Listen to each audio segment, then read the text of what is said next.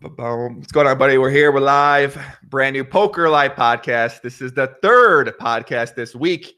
We had on Matt Berkey on Wednesday. My man Phil Galfond, the Poker Yoda, on Thursday. We had a news video on Tuesday that went up. And then today, joining me on the podcast to wrap up the week is a young gentleman who just got done playing the 300K Super High Roller Bowl. Played one of the strangest hands of the Super High Roller Bowl that we're going to talk about when he had King Jack versus 7-8 against quads against Daniel Negreanu, Kid Poker, a.k.a. Bouncy House Man, the guy that never stops moving around during the tournament. And we're definitely excited to talk about Dan, about his $1 million charity drive, which inspired one of the top DFS players, Chipotle Addict, to donate 50% of his winnings for, I think it was last week's DFS slate, and the guy won over $2 million, so he donated half of that to the charity drive as well too. This is multiple years in a row Dan's been doing this. We're going to talk about that. We're going to talk about Dan's adventures in the high stakes cash game streets all around the world, because this kid loves to play this kid's, I don't know, feels like every time I talk to him or see him, he's playing a lot of poker in some capacity. So tournaments, cash games, the man does it all, traveling, and he's wearing a tank top today, so we got to get the tank top back out. It's been a little bit, man. But what's going on, Dan? Welcome back to the podcast, my friend. Thanks. It's been a while. I'm excited to be here.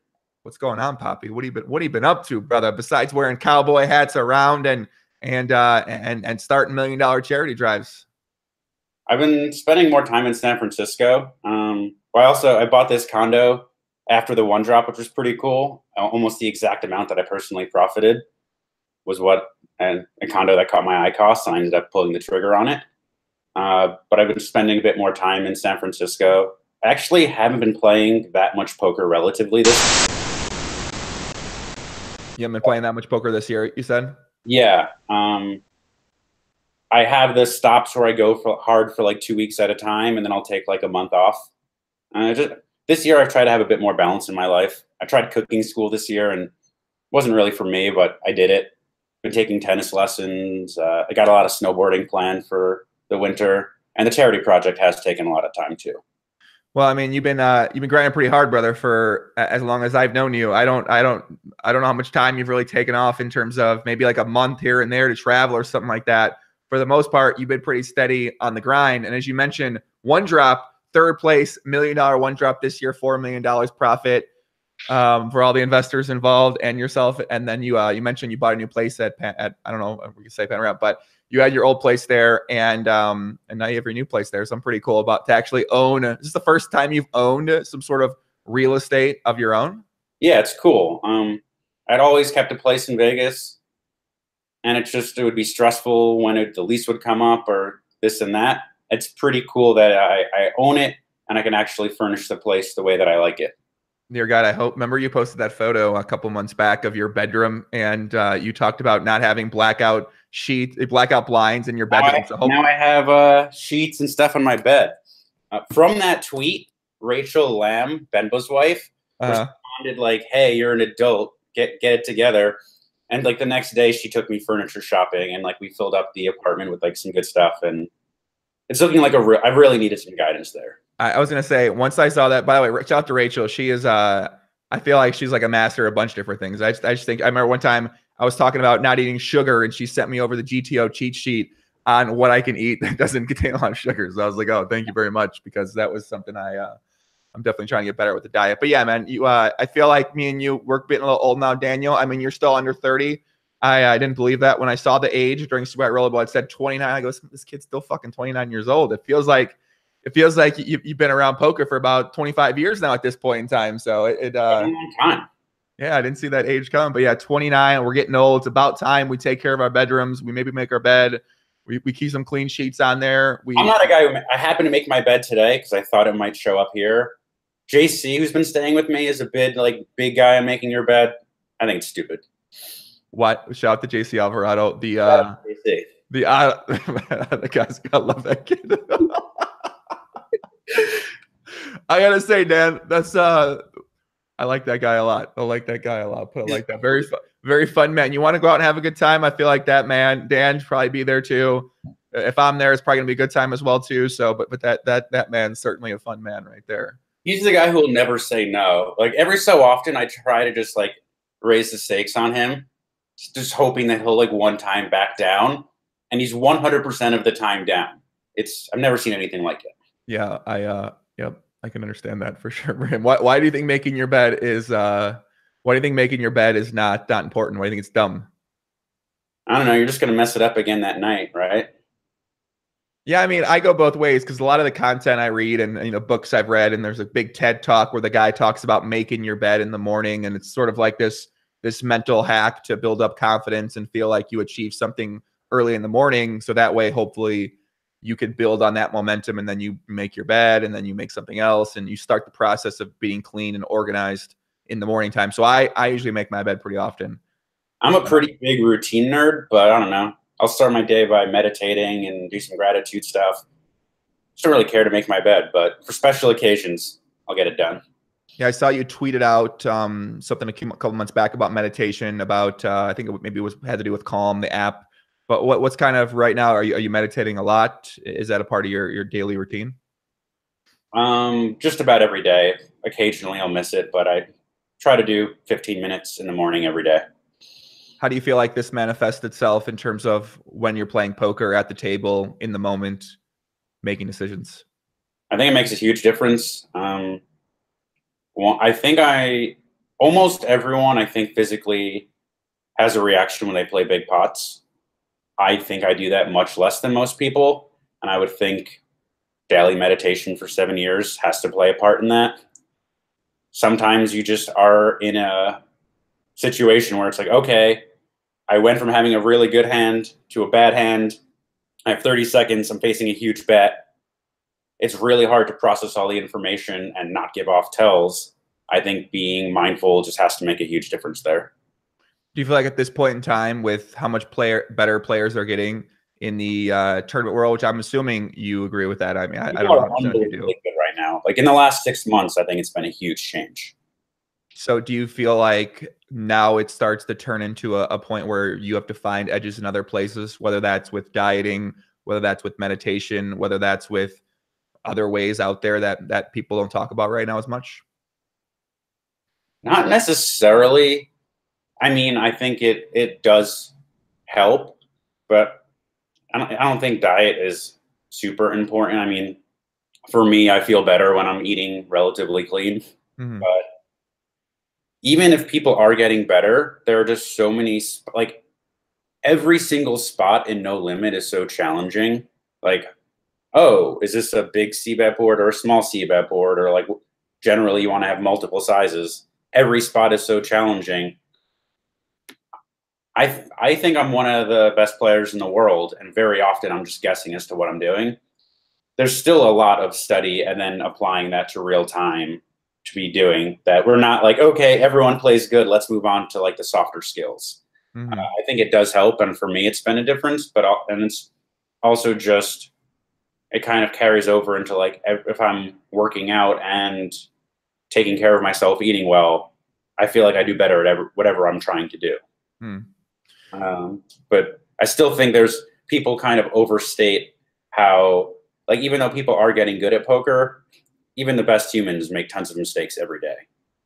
Unless they're using a real-time software solution program at the same time while they play, and then maybe they're making slightly better decisions than or there's the bot too, which, I don't know how many bots are playing in the current live high roller scene or some of the live high stakes cash games you're playing in, but hopefully the bots haven't made their way there yet, Dan. I hope.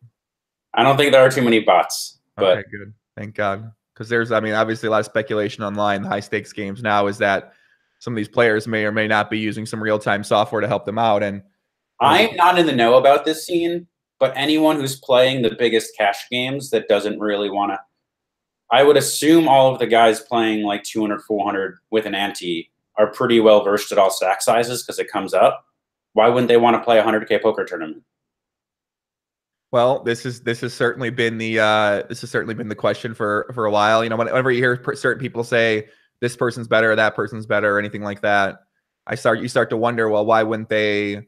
But then some people say they don't want the challenge. They don't want to challenge something that's best. The edges aren't that high. The ROI is not that high for them, with all things considered. Sometimes with taxes, sometimes with other things like that. Sometimes they're just more comfortable playing in front of the computer rather than getting out there. If you can make in a live setting dollars from your living room why travel across the world? That does make some sense. Listen, I don't know. I remember, I think me and Pads had a little back and forth on this about this kind of subject when he was talking about how he felt like some of the players that he staked for $30 tournaments were better than the super high roller bowl players out there. And awful take, by the way. Did you not agree with that take? I mean, these guys are almost as good. No, he has no idea what he's talking about. Okay, so I personally don't have much experience understanding who's better at tournaments, and I'm not necessarily honed in on there. I know you're very honed in. You play these on a regular basis. You talk with players on a regular basis. So you don't agree that the $30 people that he stakes and BitB staking would be better than the high rollers or compete or whatever. I think I can't remember the exact wording he used to in that situation. Maybe his point was that they're only like a little bit worse, but even that, like, they're not even the same caliber. What makes you say that? I know how good these people are at the highest level, and like the strategies are really intricate. If you're that good at poker, why are you playing $50 tournaments? I don't know. I mean, I'm sure they're gonna come up with some reasons why, Dan. I'm pretty sure I asked that question, and they came up with some reasons. One of those, like, if that's really your opinion, you can make a lot of money betting people against it. If you really think these people are similarly good, people would love to bet on like the top 20 in the world against them. Yeah, let's kind of talk about some of the high roller scene right now in the Super High Roller Bowl, and you played the event this past weekend. You played one very memorable hand I posted on my Instagram yesterday. You were playing against Daniel Negreanu. First of all, let's just talk about Daniel, because you had the joy and pleasure to play with Daniel this year, and he was acting. I didn't see anything like it. Like, actually never.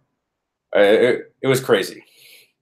So what's it like when he's, I don't, he was like old kid poker, but old kid poker hyped up on love and life and energy. And I don't know what's going on with that. What was it like playing with that sort of spirit at the table? Because he was playing high stakes is my favorite thing. And then playing under like those circumstances, I thought was hilarious. I'm almost never the guy who's like covering my face, like in my pose tanking. I'm usually pretty loose out there. And Daniel was just like on a whole nother level. Every hand to observe was fun as a spectator. When he's calling for the heart against Jake, and then he makes it years, and then just immediately like grabs some chips and just like flicks them in. It's just like, we're playing for 300,000, and he's not. It appeared like he wasn't trying, and then when in retrospect, he definitely did get some people with some of his live situations, like the fold against Makita was unbelievable. But I totally had a wonderful time playing, and I thought it was awesome. Yeah, you're referencing the Jack 10 hand. I think he had Jack 10 of hearts, and Jake had 5-4 of hearts. Flop was a flush draw. I believe Daniel check called. Turn, he's calling for the heart. The heart comes, and he instant bleeds out, and the other guy just happens to have a flush, so he ends up stacking him. But it was, I don't know, man. It was kind of, so it was fun for you as a player at the table. That was something that you enjoyed, that environment, and kind of being around that personality. Yeah, he's always been nice to me. Even before I was like one of like the big high stakes guys. And yeah, watching those hands for all of the money, like seeing somebody in the tank after somebody's like dancing and celebrating them on them. It was just really fun to watch. He just like kept turning over and hitting like Ali in the middle of hands and like pointing at it. And I'm just like, oh my God, this guy. Yeah, he was being very hands-on with Ali, because Ali was next to him. I think Ali seemed to be enjoying it. You know, he's a young kid. Everyone was really loving it, except for maybe Jake while he was getting incinerated. Yeah, I think Jake certainly did not look very happy after he lost one of those. Getting flush over flush like that's pretty rough. I know, especially when the guy, calls for the heart, then leads out, and I mean, it didn't seem like Daniel was playing super out of line in terms of making these big bets or any sort of crazy moves like that for the most part. So it was, and I guess that kind of makes the hand he played against you interesting, because up until that point, obviously we get to see all the hands, and I'm not sure how much information you're getting back from people that get to tell you what people's hands and how they're playing and stuff like that. But so the hand he has against you is you raise King Jack offsuit. He has 7-8s and defends, I believe, the big blind it was. Here's an important detail. He paused for a little bit, and he like briefly did his little thing where he was considering 3-betting, and he'd previously only been snap acting. So I think by the river, this is going to be a huge detail. Okay, so you said pre-flop he thought about 3-betting. He thought about 3-betting. He like talked about it like only for a few seconds, but then he calls. Okay. So I think actually going to come in handy. So flop comes down 8-8-7. Obviously, it's a good flop for Daniel. He's got a full house. You've got the king jack. Daniel checks. You check. Turns that 8. Maybe brought a flush draw, not positive. 8-8-8-7. Clubs. About clubs, right? Okay. So Daniel has the quads. He bet about half pot, and then it gets to you with king high. But I bet 10 into 26. Yep. I thought, I think my hand is just good enough that I put in a bet here, and I generally would have outs, and yeah, I just kind of think it's a call. So you go ahead, you call. River comes down. It's a jack. You make the second nut full house here, or third nut full house actually. So jack 8-8, jack 8-8-8-7. 8-7-8 jack. Jack, what did you? How did you just describe the board? 8-7-8 jack. I just set the cards in the order they came. I kind of reset them in my mind when I think of high card down to low. But at this point in time, the pot's about 46,000, I believe. Daniel bets 50K, and you go into the tank for a while. And now I saw like Chance on Twitter talked about he made a bet, I believe, with Ben about you were going to fold or call. I thought you were thinking about folding your hand. I'm like, is he thinking about folding? Okay. And then you raised. I'm like, what's going on? Okay, damn. All right. I really thought he was going to show me 9s or 10s a lot. So my read, and also he'd been pretty honest about what he was talking about. Like everything he had been saying up until that point had been very honest. When he 3-bet me and he was like, oh, I have like a pretty good but not great hand. He had ace jack. When he had a hand against Jake and he was calling for a card that would have given him a straight, he was calling for like a truthful card. So I believed him that he was considering 3-betting pre-flop. Mm-hmm. So I thought if he had an 8, it had to be one of the suited 8s. So 7-8, 8-9, maybe 8-10. I don't think he would even 3-bet ace-8 in that situation, but I could be mistaken. Mm-hmm. So then let's say it's like 4 combos of quads. Having 9s or 10s and playing it that way, I thought would be if you have 9s or 10s, I think it's just very easy to make a pot size bet there. You think Daniel would be betting over betting with 9s or 10s on the river? At the time, I thought it would be like a pretty easy play. Uh-huh.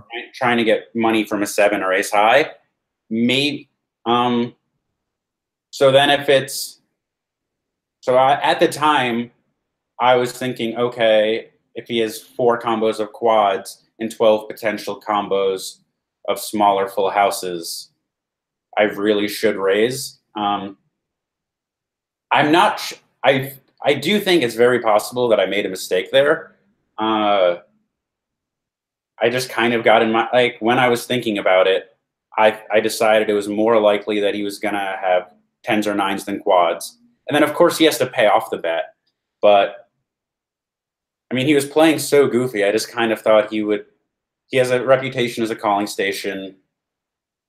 I thought he would just shake his head a little bit and call. But I thought it was 12 combos of the smaller boats, let's say 3 or 4 of quads, and then, the chance that he correctly folds, then you – so you have to reduce some of the boat combos, and he does 3-bet sometimes. So at the time, I thought it was a close raise. If I could go back in time, I would have called. But of course, seeing the hand and seeing the cards, yeah. I think it was an ambitious raise, but I think it at least makes some the thought process makes some amount of sense. Also, when he hit his card against Makita, he was he reacted super hard. I kind of just assumed if he would be putting on a little bit more of a show while I was in the tank if he had quads. So just really everything just kind of added up to me deciding that he was going to show me 10s or 9s, and I went with my read. So you go with your read, and then so this is kind of weird, actually, Dan. I want to talk to you about this. So you make a raise. I think it was you bet 50. You made it 140. If you want, guys, if you want to watch this hand, by the way, go to my Instagram page right now. It's Poppy GTO. Uploaded the video on December 21st. If you're watching this back later, so you can go to December 21st. It's on my Instagram. It has Dan and Daniel next to each other. You can see the hand that we're talking about, and just a short clip of it. It'll probably take about 45 seconds. You want to go see that. But you raise River to about 140, something like that. So you make it 140. He goes all in quick. I mean, it's like all in quick, almost instantly. You have 78K left, but you have one of the rebuy add-on chips left, and you tank for a while at this point in time. Talking about how you're getting like over 6-1, I think. Right. Yeah. It's a really tough situation because I'm also I'm thinking back on the hand, trying to like come to terms with, did I just make a mistake by raising the river, and being objective about it? Well, it's just like, okay, I thought he was very likely to have 10s or 9s there. And then I was just thinking, well, I don't know. He just went all in very quickly. But he was talking to you too. You were saying, what do you have? He's like, what do you think I have? I mean, he's being pretty straight. I've never seen this in a 300K. The guy's basically saying, like, I've got enough of your money. I've got quads. Just fold. That's what he was. I mean, obviously it could have been, reversed. It could have just easily been a reverse. My favorite line is when I was like, Daniel, it really looks like you have quads. And he says, well, if it looks like a duck and it walks like a duck. And at that point, I'm like, you know what? If you're talking about ducks over here, bluffing the river on me instantly, like, good for you. Yeah, he was being very loosey-goosey at the table, Skylar. I agree. No, Dan, I don't think Dan was. I think Daniel was being loosey-goosey at the table. I would say I was a little loosey-goosey, but nowhere.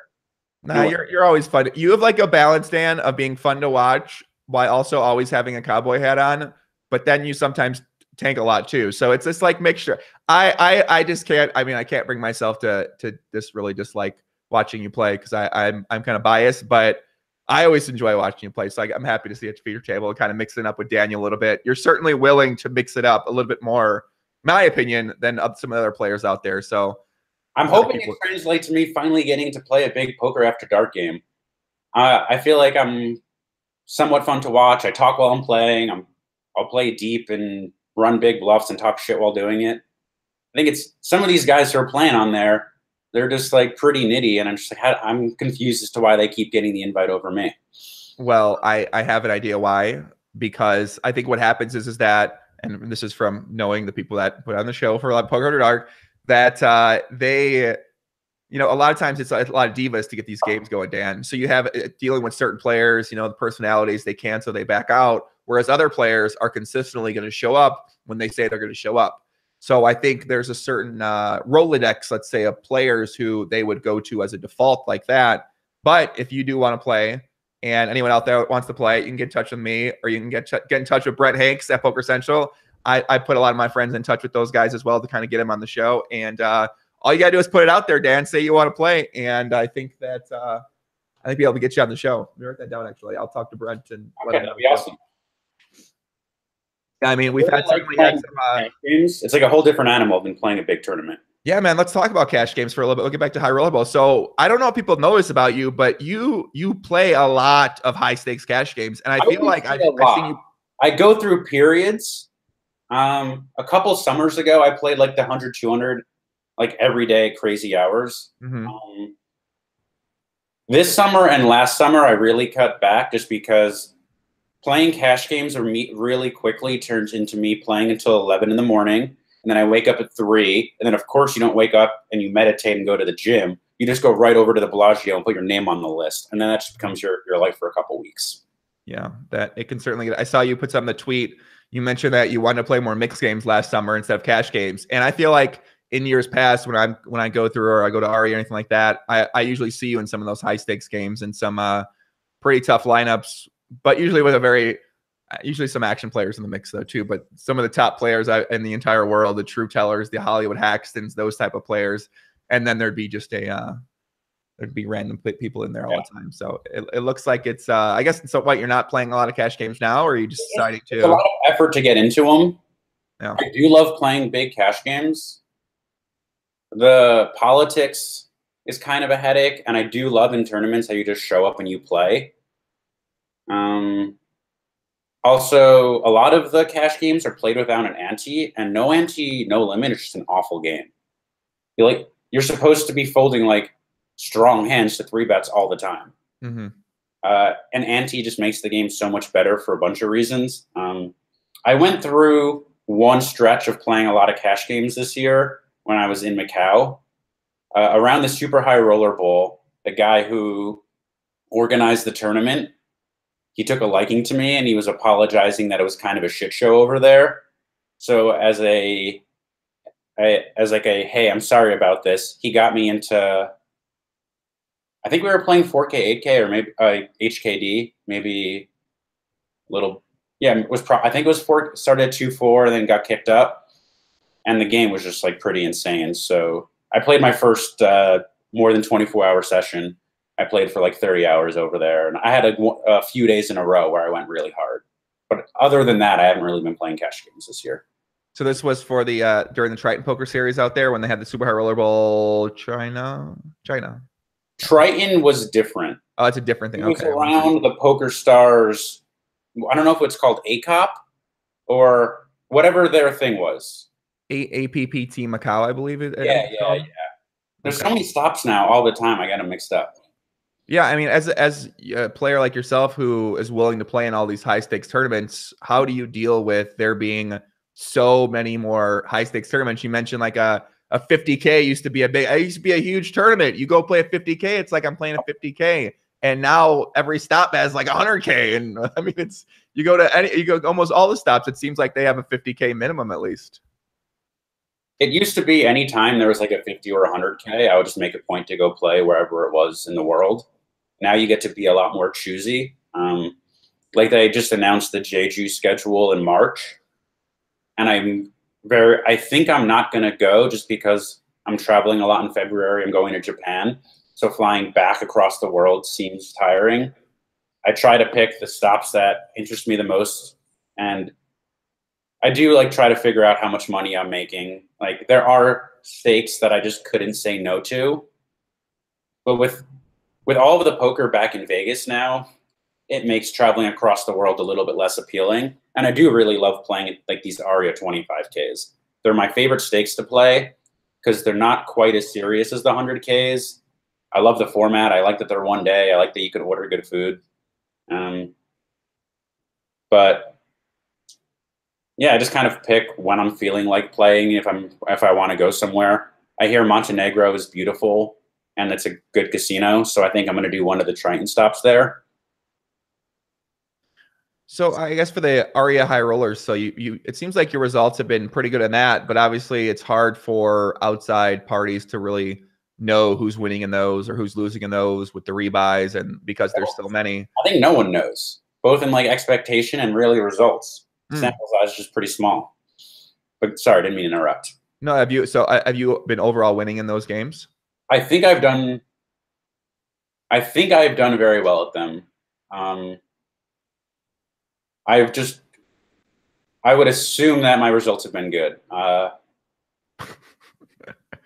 The way that I have someone that I just message my results in pieces to, who like turns everything into spreadsheets. So I don't look at my own results that closely anymore because I think like the sample size is just irrelevant. But I've just had like so many like 300 and 400K cashes that I would assume I have to be up a bunch of money.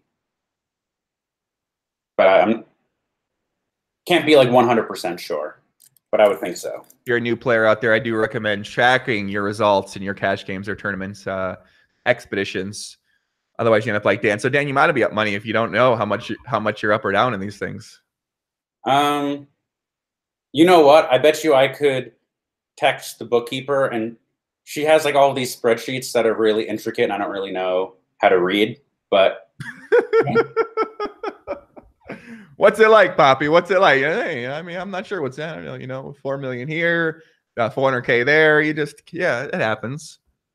It's okay. I'll take that as maybe up money. We might find out by the end of the show. I guess let's go back to Super High Roller Bowl. So what did you think overall about the experience this year, and with the second Super High Roller Bowl of the year and the player field being a little bit non-fun player-ish this time around? The guys we had playing, Rick Solomon, who had success in the one drop in the past. And I mean, I haven't watched too much Rick Solomon's play. I don't know exactly how he plays, but even like the Talal Shakerchi, who's more of a more of the amateur kind of player. It seems like he's getting a lot better. He's certainly mixed it up a little bit. Results. He was a grinder online. He did well. I'm under the impression he's been doing very well in the Bobby's Room game as well. Yeah. He just been getting it done for years. He's certainly not a soft spot by any means. Yeah, it didn't seem that way from what I mean. He did make one like call with 3-bet, but for the most part, he was putting a lot of pressure on. It seemed like he was using. Made some great folds. Yeah.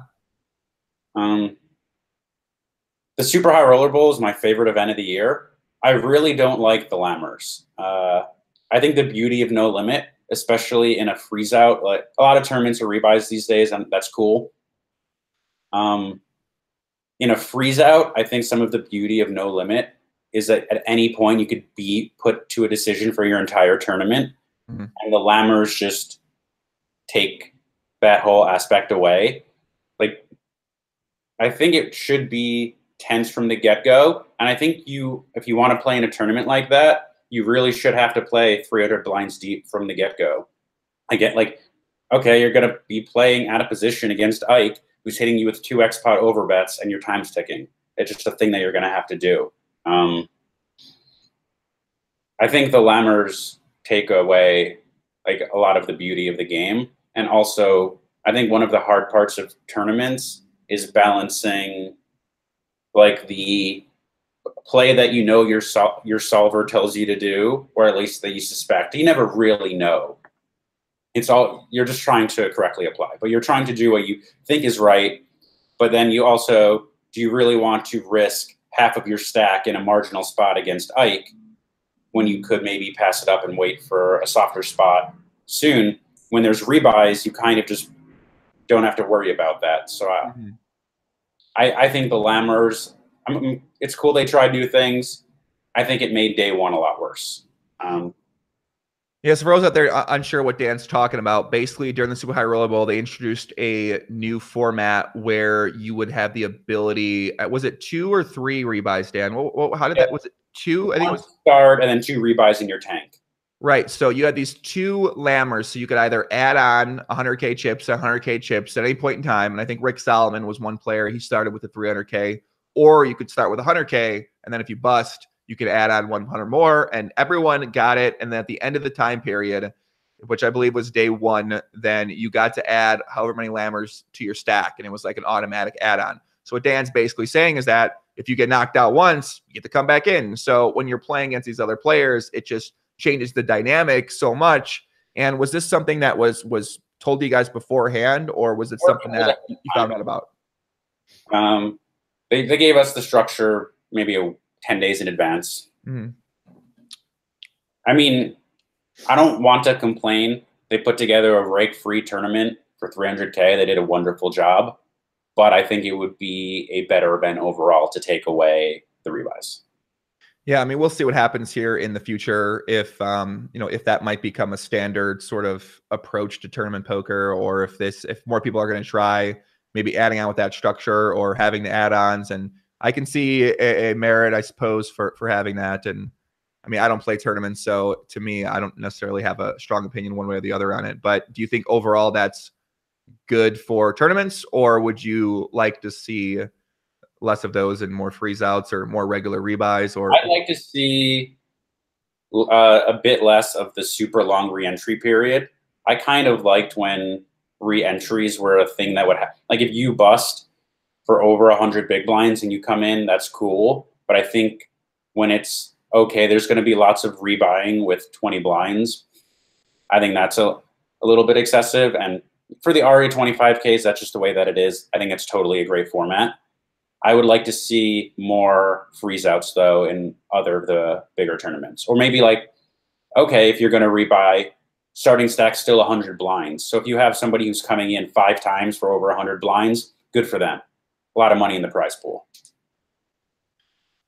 Guys, we're live right now. I see a lot of comments out there. Welcome, guys. Thank you. I see people tuning in for your 4th or 3rd podcast this week. I appreciate that. Daniel Lewandowski, I appreciate the very nice comment, my friend. We put up you put up a tweet on Twitter. You asked for some questions out there, and we got a couple people that did reply out here with some questions. I recognize some of these names. Let me kind of scroll through it here and see if I can if I could see a good one here. And this is actually something I have written down, something I've been thinking about a lot, which is anonymous absurd finding says, what's the most important thing you've learned this year? And I'm very curious of that too. What do you feel like is been the big change in your own approach to poker or your life this year? I have come to terms with the idea that almost anything could be a positive, even if it seems awful in the moment. And I think that is a unbelievably important life. Like, it could really change the way that you view the world. And staying positive, I mean, just makes everything a lot better. Yeah, I think this is something that's commonly said amongst people who do teaching or coaching, is that positivity or negativity is often a matter of your own perspective, and you have the choice to view things as positive or negative. I do think it can be challenging to do that when the environment around you isn't necessarily supportive to being positive in terms of who you keep with as your friends or your family or your girlfriend or your work situation. So I guess when you think about that and dealing with that, how important do you think a support system is in terms of staying positive in situations? I think it's unbelievably important. I totally find myself picking up the habits of people around me. And I've certainly had to cut people from like my inner circle that I thought were just kind of negative influences, too much encouraging me for like either just complaining a lot and refusing to make obvious improvements, or like I've had people like really encouraging me to party when I wasn't really trying to be in that part of my life at that moment. When you're around people who are also bettering themselves or just taking care of themselves, I think it's really easy. It's much easier to establish good habits. Yeah, Depp actually asked a pretty good question. This is going to be my follow-up, not worded quite this way, but how do you cut someone off without, he says, why do you cut someone off like seeming like a massive douche? It's actually an interesting thought, is that how do you cut these people out of your life, and how do you go upon dealing with the emotions that come from doing something like that? Wow, that is a question. I would say in some cases, it's just a matter of physically seeing the person less. I also just think I've generally found with most people, if I am very honest with them, they respond well. And if I tell them that I think some of their habits are carrying over to mine and just not affecting me in a way that I like, that it's kind of gone okay. It's a very challenging thing when you have someone who used to be close to you that you decide is no longer like should be in your life. And I had like one of my oldest friends wronged me really badly a couple years ago. I ended up coming to terms with the fact that he's been a pathological liar since we were kids. Wow. And then he stole from me and then like lied about it. And my initial reaction was, I totally just want to help this person. And I guess another important lesson I learned this year was that you can't force someone to change who's not ready to. So I was trying to get this person to make all these good things that eventually it was like, you know what? This is so much mental energy. This person isn't ready and doesn't want to change. I'm going to cut this person from like one of my people who was like super close to me to someone who I'll text like a couple of times a year. And maybe when they make some changes, they could come back into my life.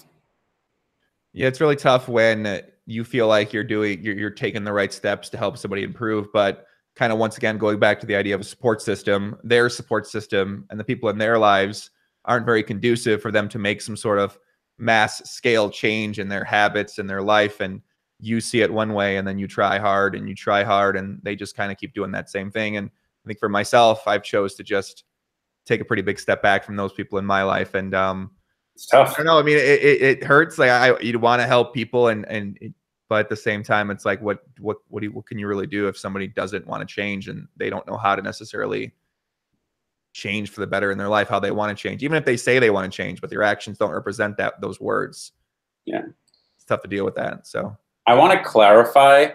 Like, I feel like in interviews that often I come across like I really have my shit together. And of course I go through bad phases, or like sometimes, like I'm not always just trying to better myself. So of course, sometimes I go through times where I'm like partying and just whatever. And sometimes I just go through periods of time where I'm like anxious or just like not in a good mental place. Right now, I do feel like things are going really well, but of course, it's not always the case. Like I'll sometimes get questions on Twitter like, "Oh, do you ever have bad days?" And it's like, yeah, of course, I have bad days all the time. So how do you deal with the bad days when you wake up and you don't feel like you want to get after it when it comes to poker or business or just anything? I would say exercise is the biggest single thing that could transform me from a uh, from a bad headspace to like the endorphins or serotonin, whatever it is like a real tangible effect, and that makes a huge difference. I started going to therapy in the beginning of this year when I was a bit anxious, to the point it was affecting my sleep, and having someone to talk to about that regularly definitely helps. And then occasionally I just get an insight that sounds really obvious about my own life. And it's like, oh, I'm glad I had like an impartial observer to just tell me. Like that's kind of how I came to terms with the fact that I didn't have to help everyone who's in like a bad situation. Like, oh, this person doesn't want to be helped. I could just leave them be. Mm-hmm. You know, like it sounds obvious when I say it, but I needed someone to tell me. Yeah, I think sometimes you need people in your life that you respect, that you when they say something to you, you say, "Oh, okay, I put a lot of faith in this." And certain people don't have people like that in their lives, and I think it can impact them negatively. Whereas I think the people I try to personally keep in my life now, I respect what they say. So if they point something out about me or about anything, I'm going to hold it with a little bit higher regard that I might from some other people I know who sort of say they talk the talk, but they don't walk the walk. It's like, well, why would I listen to you a lot about these things? Even though I feel like it might be accurate, I don't necessarily always give it as much weight when it comes to myself. So it's interesting thing to deal with for sure. It's been interesting. Yeah, life is tough. Can be hard, can be easy. Depends what your goals are, depends what your ambitions are, and where you set the idea of success. And I guess I'm kind of curious about that for you. What do you consider to be successful for yourself right now in 2018, December 21st, almost 2019? I would have my number one priority as mental and physical health. And then I kind of for obvious reasons. And I went through a phase earlier this year where like I had a bunch of loved ones going through like pretty severe trauma all at the same time. And I felt like I was able to help them without it impacting me. Like sometimes it could be a huge weight. And I think it's important to remember that if you take care of yourself, you're more equipped to take care of your loved ones. I have some big ideas for.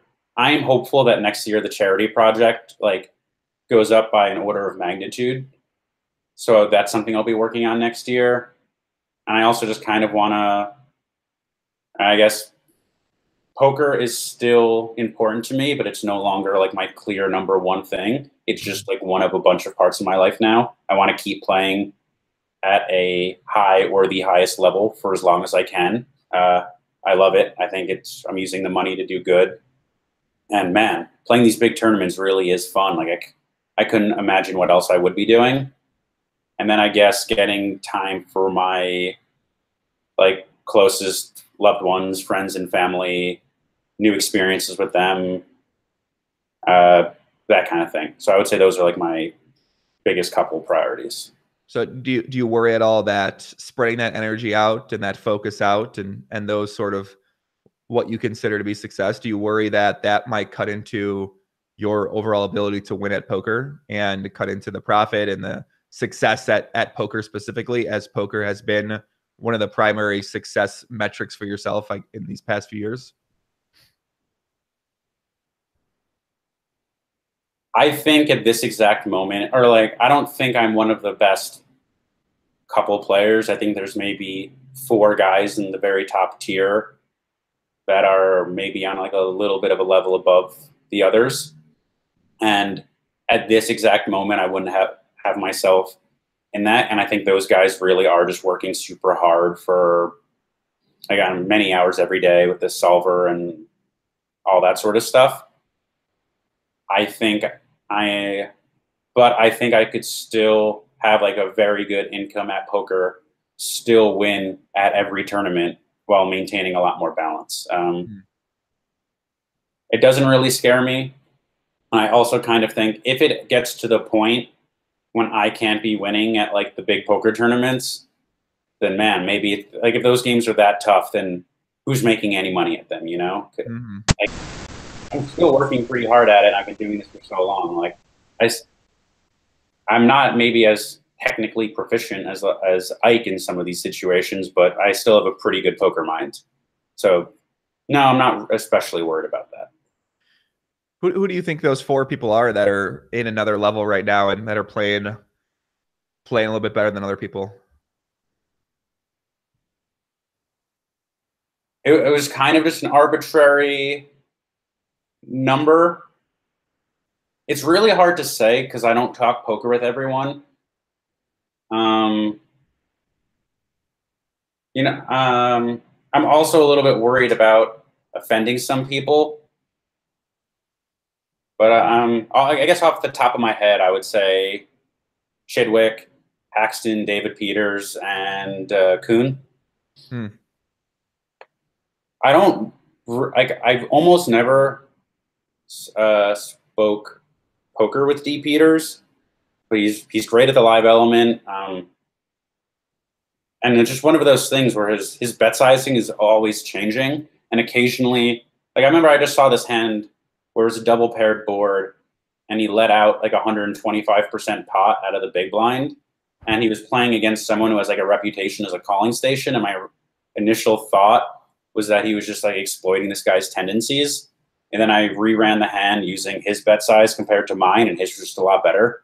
And he just kind of does that stuff kind of a lot. Maybe that's not how the poker ecosystem works, where like it's just a bunch of guys in like a similar category.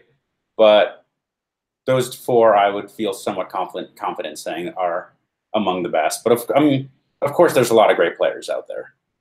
Yeah, I mean, there's definitely a lot of great players out there, and you know, as an outside observer, or people that are just watching these tournaments, it's pretty hard at home. We're kind of told everyone is the best and everyone's this, everyone's that. Obviously, the Germans have had a lot of success, or maybe more specific, Fedor Holz had a lot of success, which boosts up the Germans by association a lot of times because, and rightfully so. I think those guys are all great players with great results too. You got into a little tiff, I guess, at the table with my buddy Dominic Nietzsche. I still don't know how to say his last name. Is it Nietzsche?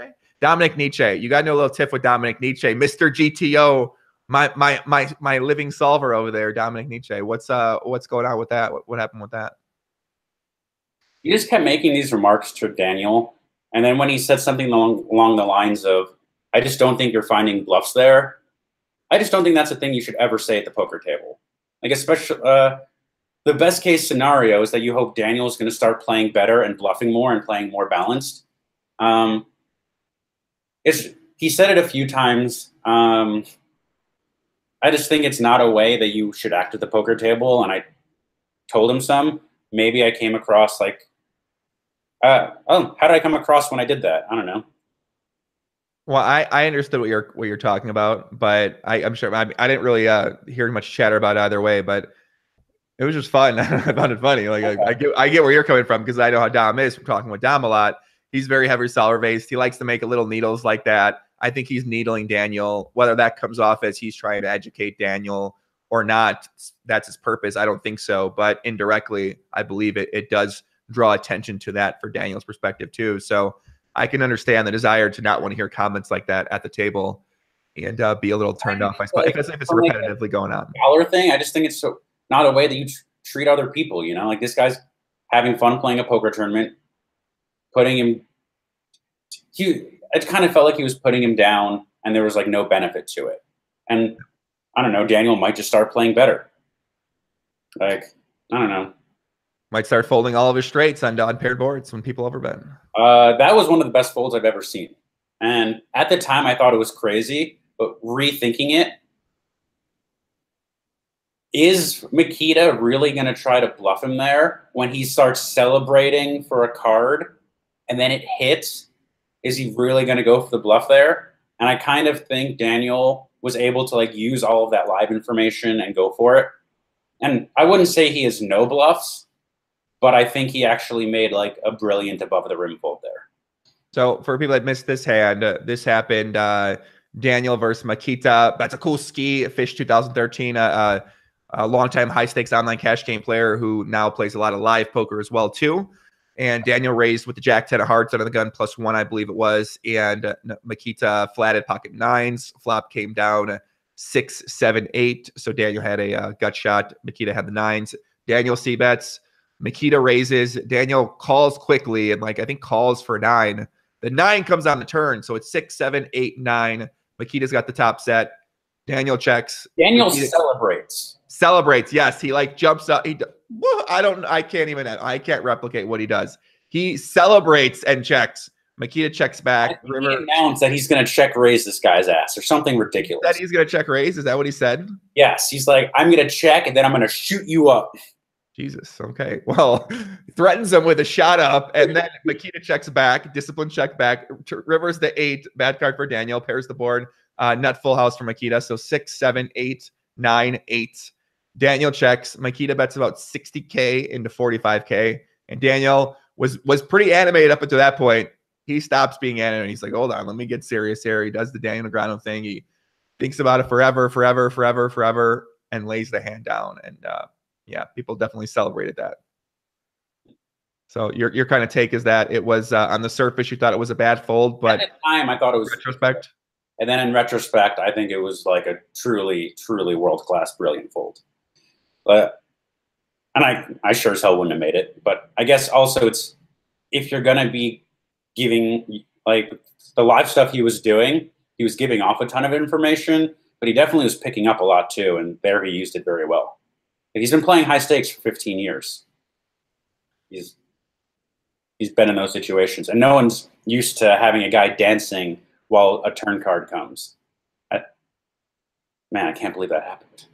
Yeah, I have to imagine that. I'm sure there's like a number of different tells, reverse, and now like people just picking up all sorts of things. Obviously, as Daniel said, everything you do at the poker table conveys information. So he's putting up these, doing this, doing that. And I'm sure he's trying to balance his actions when he acts excited and when he doesn't act excited during hands and during turns and river spots. But I can see why people don't act like that, because you might not think that you're doing something, but then someone else might pick up that you act this way or that way with certain hands. So it's got to be tough to really balance that out from Daniel's perspective when it comes to the way he's acting about things. Yeah, man. I'm less stoic than most, but he was on a whole nother level. So big takeaway, Super High Roller Bowl was that. What do you think about the? Do you think it was, I guess, fun? Did you watch any of it? Was it fun to watch, or what was kind of your perspective on that? I thought it was fun to watch, but I had a big financial incentive going on, and also I play against these guys. Yeah, I swapped with Ike and Stevie. Oh, okay, well that's not bad. I'll take it. I'll take the Hollywood Haxton swap. Listen, anytime you can swap the Hollywood Haxton, I think you got to take advantage of that. Yeah, and he and I have been good friends for many years. It was cool to see him do well. Like, he hadn't. I can't remember his last big tournament win. I think he played really phenomenally as well. He made a few really good folds. Yeah, super happy for him, and I'm happy that he bailed me out on the tournament. So I had Doug Polk on the podcast a couple months back, and one of the things he talked about was that he thinks the biggest problem in these high roller tournaments lately, I'm using my voice. I told you I was Dan was going to come over and do this, but I'm getting a little sick, so I'm like probably I don't know. I just can't speak clearly, but Doug said that the biggest problem in the high rollers is the swapping action and collusion that he thinks is taking place in these things. And as somebody that plays a lot of the ARIA events and with these players, what are your thoughts on that statement? First, I kind of don't like when people make very vague claims and don't back them up. If he wants to call somebody out, I think he could be a bit more specific. I would say, pros are piecing themselves out, but I would say the way that almost everyone does it is they make sure that they have 4 times as much, or that they have a number. for mine, I generally, as like a minimum, I'll have 4 times as much of myself as I do any swaps. There is still some incentive, but at the end of the day, people are just trusting that people will be acting honestly. I think the stakes have maybe gotten slightly out of hand, where like especially in Vegas, if you have 25K tournaments, people are going to have like almost all of the action themselves with like a few like 5% swaps, let's say. If you make the tournaments 100K plus, you would just need, I don't know, like $7 million to play them on your own without piecing yourself out. I would say almost nobody has that. And then as you throw in taxes as an American, like you just can't be playing that big early in the year. I would say it's not really an issue. In like I've watched a fair bit of streams, and only 2 hands have ever looked really suspicious to me at final tables.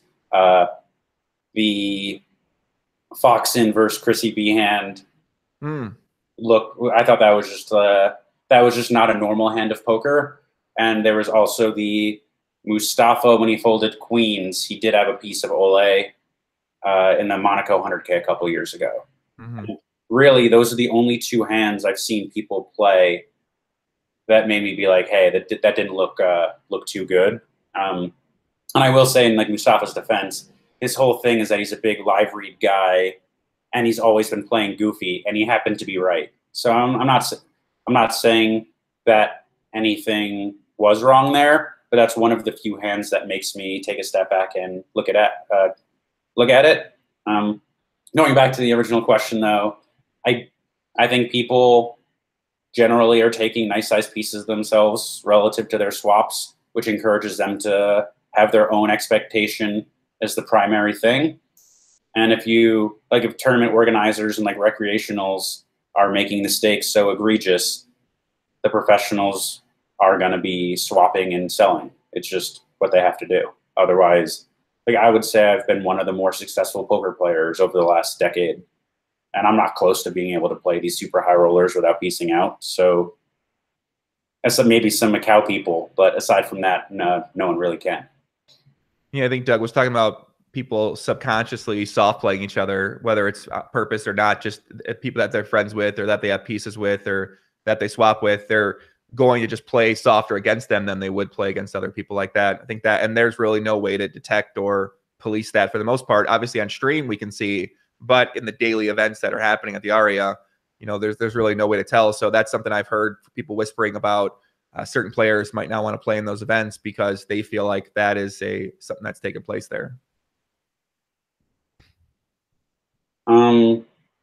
I've heard a couple rumblings and people like talking some shit about the German players, but as someone who plays in those events, I am not worried about like game integrity when I'm playing against those guys. Okay, that's good to hear.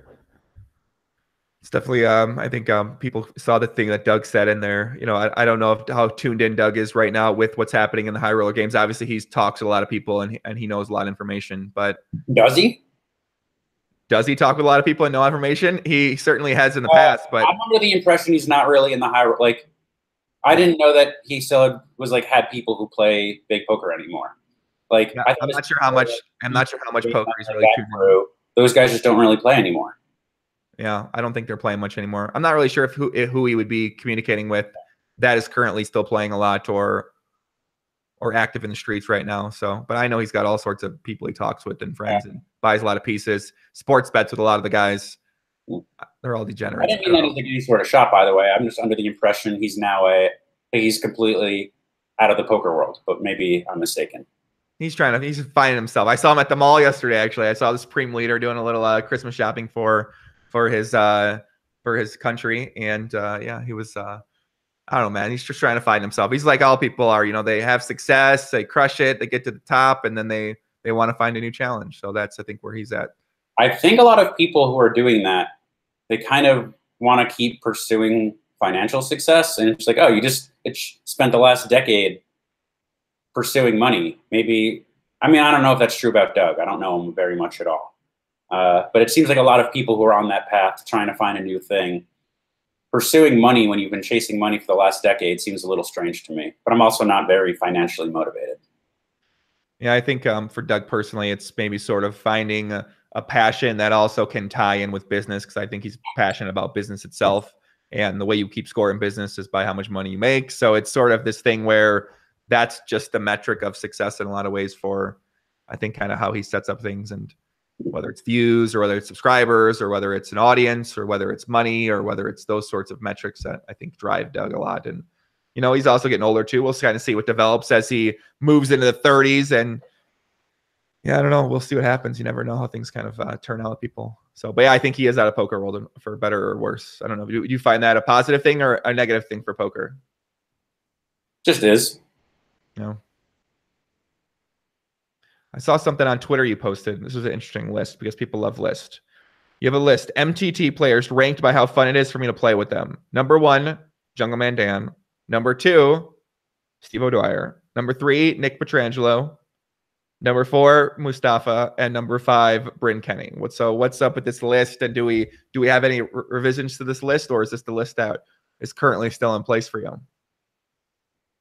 I can't think of anyone who I would view as like particularly fun that isn't on the list. Mostly they're guys who will chat while playing. Jungle is really satisfying when you could beat him in a pot, and he's just so animated. He's like truthful about what he has right away. I've seen him like kind of have meltdowns, like immediately bring it back together. I find him unbelievably entertaining.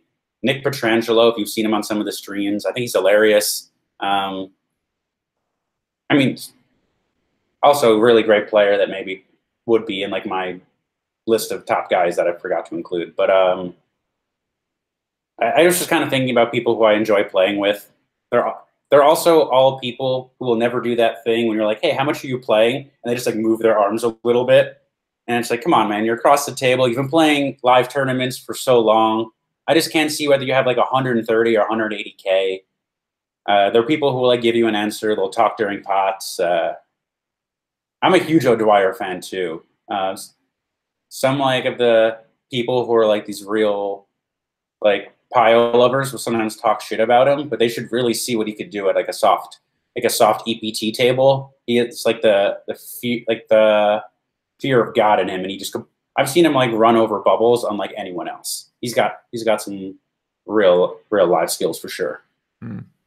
This is Nick Petrangelo, you said? O'Dwyer. O'Dwyer. Okay, sorry. Yeah, I mean O'Dwyer. It seems like you know, it's kind of sad. I was thinking about that 25K at the party poker that took place where he was playing Roger heads up, and they were putting on a damn show in terms of taking to the streets and making plays, and Steve was showing essentially no fear in a lot of these spots. And I was like, man, these hands would be really fun if people got to watch them, but didn't seem like anyone was chatting about those hands either. And it's just like, we have some of these top players in the world with some of the best results in the world. And they just, you know, the hands that they play that are really fun, that are memories or moments, don't get out there. So it's kind of unfortunate for somebody like a Steve who seems to be playing at a super high level that, you know, those moments aren't showcased for him. I think he's on like the EPT streams and like he's done great in Macau. But yeah, maybe he doesn't get as much airtime as like these other guys. He would be someone to make a point to go out and watch, especially if you got him at like a soft table. I've seen him pull off some magic. Chinchilla's God damn it. Dan Smith and Joe Ingram, the two sexiest men in poker. Now, I think we might be getting carried away when it comes to me being one of the sexiest men in poker, but I'm more than happy to put Dan on the list, and I would need to go over that list more. But I don't know. There's some ugly guys, some good looking guys. You know, there's a nice mixture of everything in the poker world right now, I think. I would agree with you.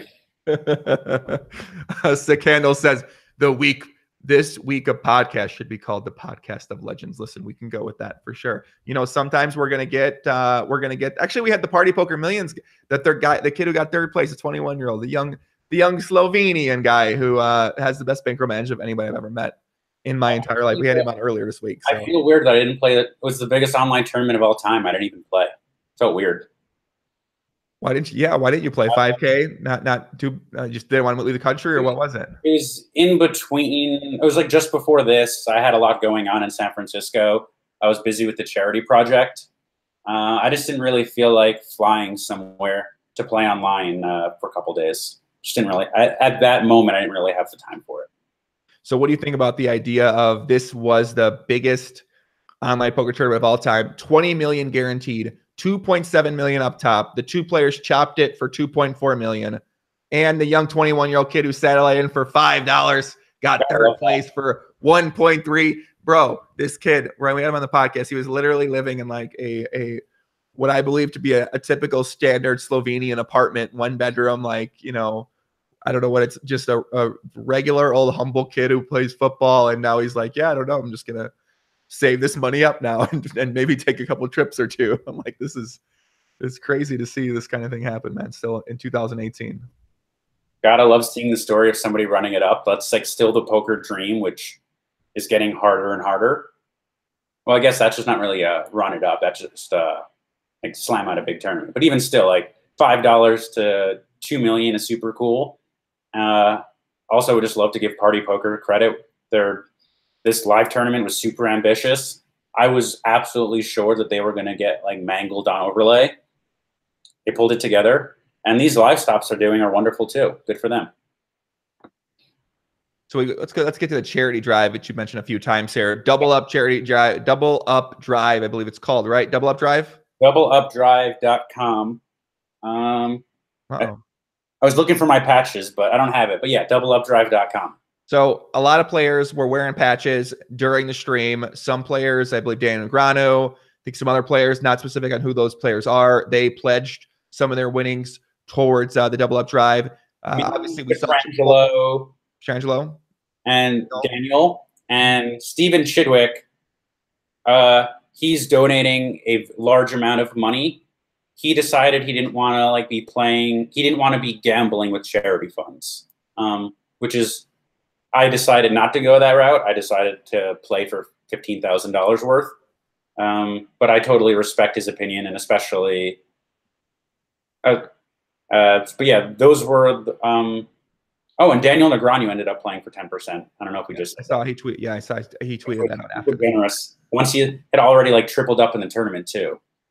And then some other people I am hopeful will get involved. But what the Double Up Drive is a group of us picked out 10 of what we believe to be the most efficient charities in the world, across like a wide spectrum of things, from malaria nets to like Strong Minds, which is group therapy for women in Uganda that has a 72% success rate of treating depression. Wow. To like AI safety. Really, there's like a whole big variety of them. So I'm hopeful that there's something for almost everyone. If you find a cause that you're passionate about, you could donate to the drive, and our group of matchers will double it, so your impact goes up. And I think by doing it publicly, we encourage lots of other people to get involved who might not. Studies show that if you donate 1 year, you're 50% to donate the next year. So getting people in the door, I think, is important. And just reminding them that our world has access to kind of a ridiculous amount of money. It's like a strange bubble. So I think it's good to remind people that they could make big differences. It inspired Fedor Holtz last year to donate $250K. Stephen Chidwick making a big donation this year. I'm very proud of the drive, and if anyone would like to get involved, no donation amount is too small. DoubleUpDrive.com. So 10 guys doubling up what people donate. Who are the 10? Is it no, there's 10 charities. It's myself, Stephen Chidwick, and Matt Ashton, who's the mixed game player, one of the best. He plays the Bobby's Room game. He plays big on stars, and I'm blanking on what his star's name is. But he's like, if you follow those games, you definitely know who he is. And then there's a few of the DFS guys, Tom and Martin Crowley and Aaron Mershak. So who's doubling it up? Is it you doubling it up? Our group of 6 people. Oh, okay, so they're all so it's all the group. So Okay. we pooled our money together. It was this was the first year when I felt it just become a very big project. So it's been cool to watch it grow. And as far as divvying up $1 million and deciding which charities go in, I think it went unbelievably smoothly. I'm happy with it for sure. I mean, it feels like it's only getting bigger and bigger and bigger every single year because you've been doing this now for the past few years. And you mentioned Tom Crowley, who's a DFS player. Those guys are brothers, Chipotle Addict and Papa Gates. Chipotle Addict, before the big tournament series happened, he pledged 50% of his winnings, and then he won about $2 million. So he donating 1 million. I mean, first of all, Dan, how much fucking money does this guy have? Okay, because you're donating $1 million from your score in the biggest. I think that was the biggest event in DFS year. That seems crazy. I think when he said it, the way that he approaches it is he wants to donate 50% of his income to good cause, like to good causes, which I think is unbelievably commendable and like more generous than me by a fair bit. So yeah, but he is still profiting like $1 million himself. Man, $1 million. He won $2 million. He's giving $1 million of that to charity. That's, I mean, man, that's one of the craziest things I've seen. I mean, it is super crazy. I have never done anything that generous, so I don't want to take away from that. That is like 10 out of 10. It's 12 out of 10. It's unbelievable. I think most people severely overestimate how much money you need to be set for life. And like once you're at that point, like, I don't know, say you have a couple $1 million. How does your quality of life change if you get to 10 million, you know? Yeah. I think once you are very comfortable, it's severe diminishing returns. You could, I think some people think like, oh, I don't care about other people all that much. It's not, I think people underestimate how much like some big donors might care. But I kind of think of it as, okay, I might not care. Like, of course, people care about their loved ones similar to themselves.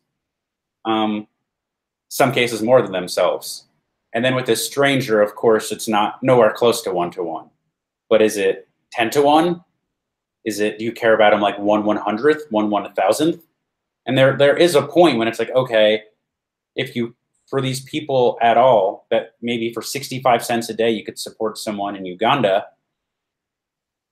Once you have all of your needs met and you're living like a truly wonderful life, taking care of like these strangers, I think becomes a very compelling option, both for what I believe to be the moral thing to do, and then also just from personal like satisfaction of life, making a huge difference in the world. Like I think when I look back on what I've done in my life, making a huge difference in the world is one of the most satisfying things that you could do. So from like purely a selfish, self-interested sort of way, I think using my money to help others is like one of the most fulfilling things I could be doing.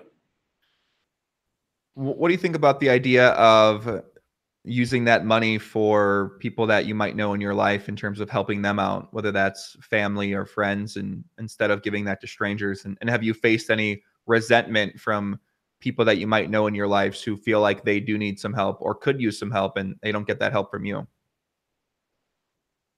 I think, I mean, generally, your money will go like 100 times further in like various African countries. But of course, I will help out like my special, I have like a small circle of people that I'll do like absolutely whatever it takes for their well-being, not caring if it's like a dollar efficient thing. Mm-hmm. But for the most part, outside of that like very small circle, I would not really give out handouts. I would say maybe there's been a tiny bit of resentment, but if you and I are just like moderately good friends and you ask me for a loan and I choose not to, and like you hold it against me, I kind of think that's more on you than it is on me. Right. But of course, like friends and family, like helping out your loved ones, I think is super important. And I value them at like very close to one to my own happiness and well-being and all that sort of thing. And with like a stranger, maybe I would consider it like 1 to 100, you know? Mm-hmm.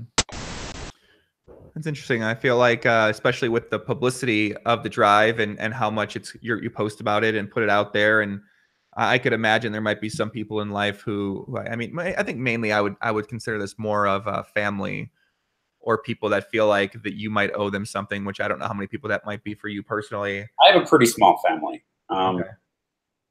and it hasn't really come up.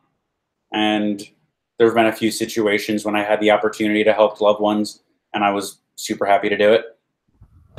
That makes sense. I just know I've had some dealings with my family in the past where if I did something like this on a public level, they would be very triggered with me, that, and whether it would be to my face or behind my back, more behind my back than to my face. And this has happened before. This is how I know this would happen again, is that, you know, yeah, they would look at it, well, if he's got this money and giving this away, why didn't he give it to me? Like, I'm over here, I'm not, you know, we're struggling with this, we're trying to pay for this, we're trying to pay for that. So yeah, that would be something I'd be curious to see how you would deal with, or how, if you've dealt with that. So it sounds good you haven't dealt with that too much. Has come up very little. I sometimes get requests to support other people's causes. And really the thing I found like the most disheartening would be on Twitter when someone's just like, hey, my child is dying, this and that, can you support them? And then it's just like, hey, I'm not taking on new causes right now. And like, not to sound heartless, and I would never tell this person who reaches out, but it's like, well, I could help. Like if it's $3,000 to like, generally that's the statistic to save somebody's life. In some cases, when people reach out for help, it's like, well, the money is actually not going to do very little. Maybe it'll only buy you some more time. That is what I find the hardest, though. And people like, they send you the GoFundMe and it has like the picture, the gory picture of, and it's just like, I don't want to see this. And or I'll occasionally get like messages like, oh my God, I can't pay my bills. Well, I listen, I'm a lot less sympathetic to those, because I've had a couple people message me like, Dan, I read your post on mental health. I can't pay my bills. I'm considering killing myself. And I'm like, that's devastating. And I send them a message like, here's a call if you're in like a time of crisis, but like it. And then I mean, that's tough. That's I personally do not believe I've gotten a message that I'm going to kill myself, more of, can you just give me fucking money? And my response is always, I don't really respond. But I also get a lot of GoFundMes, a lot of charity drives, a lot of, can you put me in touch with Bill Perkins? I want to do this. Or listen, I get so many people messaging me to put them in touch with Bill Perkins. And great dude. I mean, listen, I'd want to be in touch with Bill Perkins too, if I was some of these. I party with Dan Bilzerian and Bill Perkins on his yacht for free. Can you set that up, Joey? I'm kidding. I don't know if they're still partying. I think BP's retired from the Bilzerian party lifestyle with now that he's been in love for a while with Laura. So they see. You remember a couple years ago, Cousin Matt was around when I was doing the podcast. Yep, remember, shout to Cousin Matt. Me, Cousin Matt, and Perkins did some partying in Barcelona this year. Really? Cousin Matt was there in the mix, huh? I brought him to Barcelona. He was a big star. Also, like Perkins and Matt definitely hit it off. It was cool to see. How did Matt enjoy the whole Barcelona? I mean, going to Barcelona with you, and never mind, going to Barcelona with you, going to Barcelona itself, that's one thing. I feel like going to Barcelona with you, going to be a little different experience for Cousin Matt. So he's only 23, and there were times when like I was like talking about like, yeah, I'm not really going to be partying. And he just like called me out while we were there. We had some wild nights. It was a lot of fun. And it was cool that we got to like bond in Barcelona. He's like one of the funnest people to go out with. Super extroverted, social, talking to everybody. We did some karaoke and he was a big star at that. What do you think makes somebody? I've thought about this question a ton, so I thought my favorite question now. That's probably not my favorite question, but what do you think makes somebody fun to go out partying with? Good question. Some people are just like generally positive and think whatever they're doing is kind of the best thing. He was good at like setting up logistics and finding people. And I think when partying is really fun, like you get two groups that combine to like make like a bigger party. Mm-hmm. He was really good at going out and finding other people to party with. And he would just like link up with people and just like immediately seem to have these connections. I think that's a good question. I don't think I gave you a good answer, but I will think about it more and get back to you on that. Well, I'll give you some things I've thought about because I pride myself on being somebody that's a great to go out with any single time, whether it's and I think it has to do with being just easygoing and willing to have a good time, no matter the environment or who you're with or what kind of music you're listening to or where you're at. And obviously there'll be some exceptions to that, but just someone that keeps a general positive attitude, isn't complaining about the surroundings and the situation, and trying to bring up the people around you through their energy or dancing or smiling or attitude in general. So whenever I try to go out, I try to bring like a really good vibe to the table, and I'm always dancing a lot, which I love dancing too. I feel like you dance and smile and you drink and you try to bring people up. I think that's what makes positivity is really contagious. And when other people are having fun, the mood just enhances. And you know what? The group definitely wins when you're dancing. So I think you answered that question way better than I did. Kudos. Yeah, I've just thought, because I thought like what makes somebody good at a nightclub, because I love going to the nightclub, and at a table, what makes someone fun at a table. And usually it's the person that's dancing and having a good time and pumping other people up and finding them I mean, listen, you got to find them some girls too, because everybody wants a good wingman out there. It really does revolve around guys trying to meet women. I almost never go to nightclubs anymore, actually. Yeah, I really only I go there with my friends for the most part. I haven't really gone out with the intention to meet people or women for maybe like 2 years now. And when it does happen, it just, listen, it's a club, Dan. You meet people sometimes. It happens, totally. You look to your left, you got beautiful woman to your left, beautiful woman to your right. Shout out Phil Hellmuth. I'm not married. I'm going to talk to him. I'm not Phil Hellmuth. I'm not going to run to the bathroom and then scoot away in my limo because I don't want to be out of line. That's one of my favorite stories from Phil Hellmuth that he told me on the podcast. That was strong. What did you say? That was really strong. I know. He's like, listen, Joey, I got a beautiful woman to my right, beautiful woman to my left. I'm sitting there. I'm looking in her eyes. We're having a close connection. I can feel myself getting to that point. So I go to the bathroom and then I get in my limo. I get out of that place. I don't want to make any mistakes. I say, okay, that makes a reasonable approach, I believe. It's something. Yeah. It's something, man. Let me get some shout outs. I see my man, Andreas Froley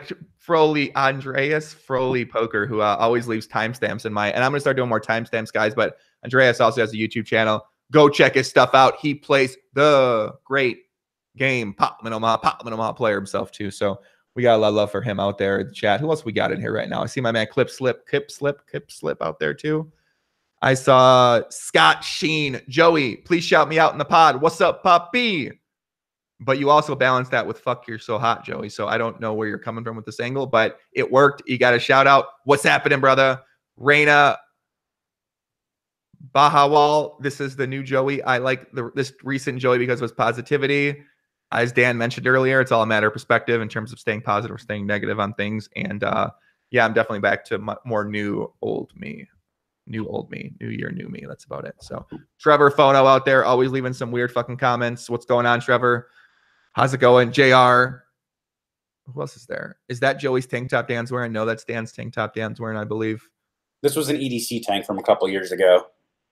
Yeah, it's Into the AM, right? Oh, that, I don't know what that means, but it has this little unicorn on it. That might be the brand. Yeah, I think that's Into the AM. Yeah, that one's pretty sick. Ba-bam. Dare I say GTO? I like it a lot. I only have like 2 or 3 tank tops. So, well, listen, I came on in a hoodie and I saw you were in the tank, and I instantly went to the bedroom and changed. So I'm you got me back in spirit. I haven't been wearing tank tops as much. I found out it's just less polarizing when you just wear hoodies. Like you're not going to offend anyone straight off the bat. Whereas if I'm in a tank top, they're like, oh, there's fucking cocksuckers in a tank top. You know, who's offended?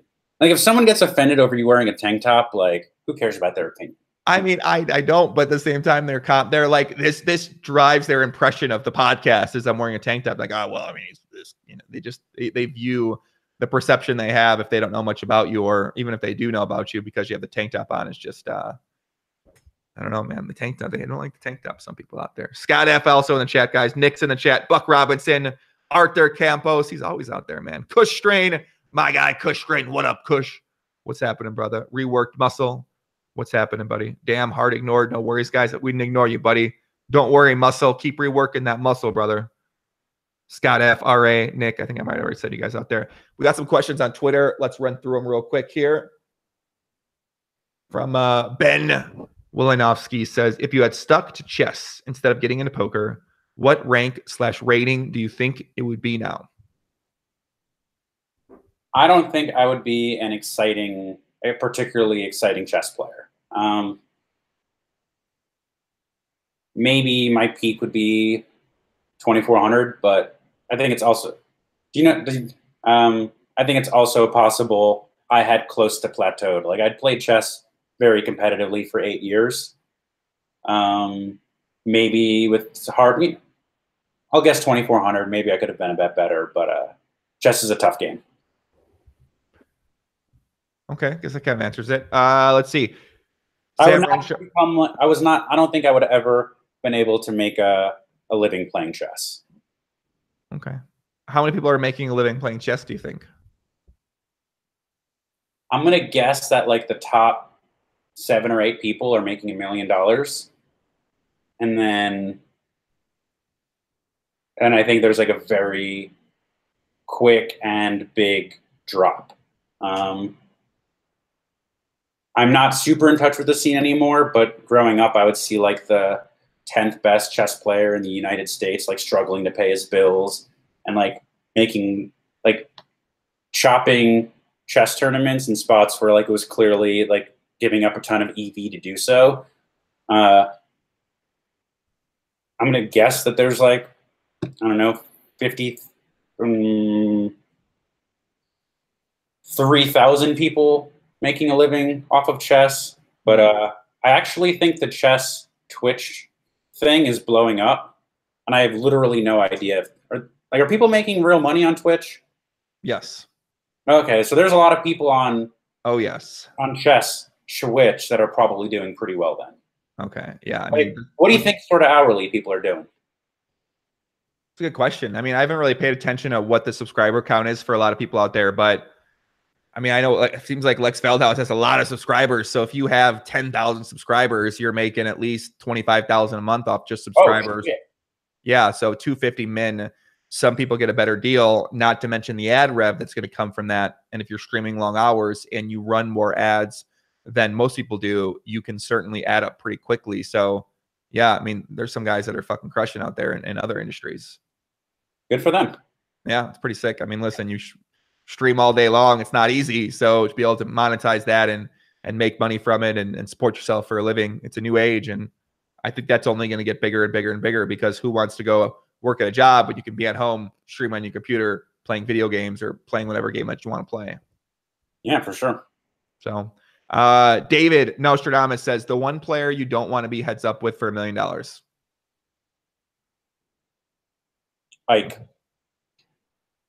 Ike Hollywood Haxton.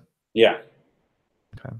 Great heads up player, good at the live element, not afraid at any stakes. What do you think about the nickname for? Well, What do you say? I think it's kind of. I feel pretty adamant about that answer as well. Hollywood Haxton striking the fear of God into people. I mean, he just played more heads up than like almost anyone, right? Oh. Still good to see him around, kicking around, still battling at the highest stakes, still getting after it. And you're right, that elusive big score on like this big stage, it seemed to elude him, and now he sort of has that. And I don't think he needed that validation from us or from himself to feel a certain way about his own accomplishments, but it has to feel pretty good to finally have that big score and say, like, listen, I'm not, this is where I am, this is where I stand, and I'm debatably one of the best players, if not the best player in the world right now. He loves poker so much too. It's cool to see someone who truly loves it win. He's not going anywhere. He's going to be doing this forever. He's not retiring anytime soon? No. I mean, I wouldn't be surprised if like today he just ends up. There's a big mixed game today at Bellagio.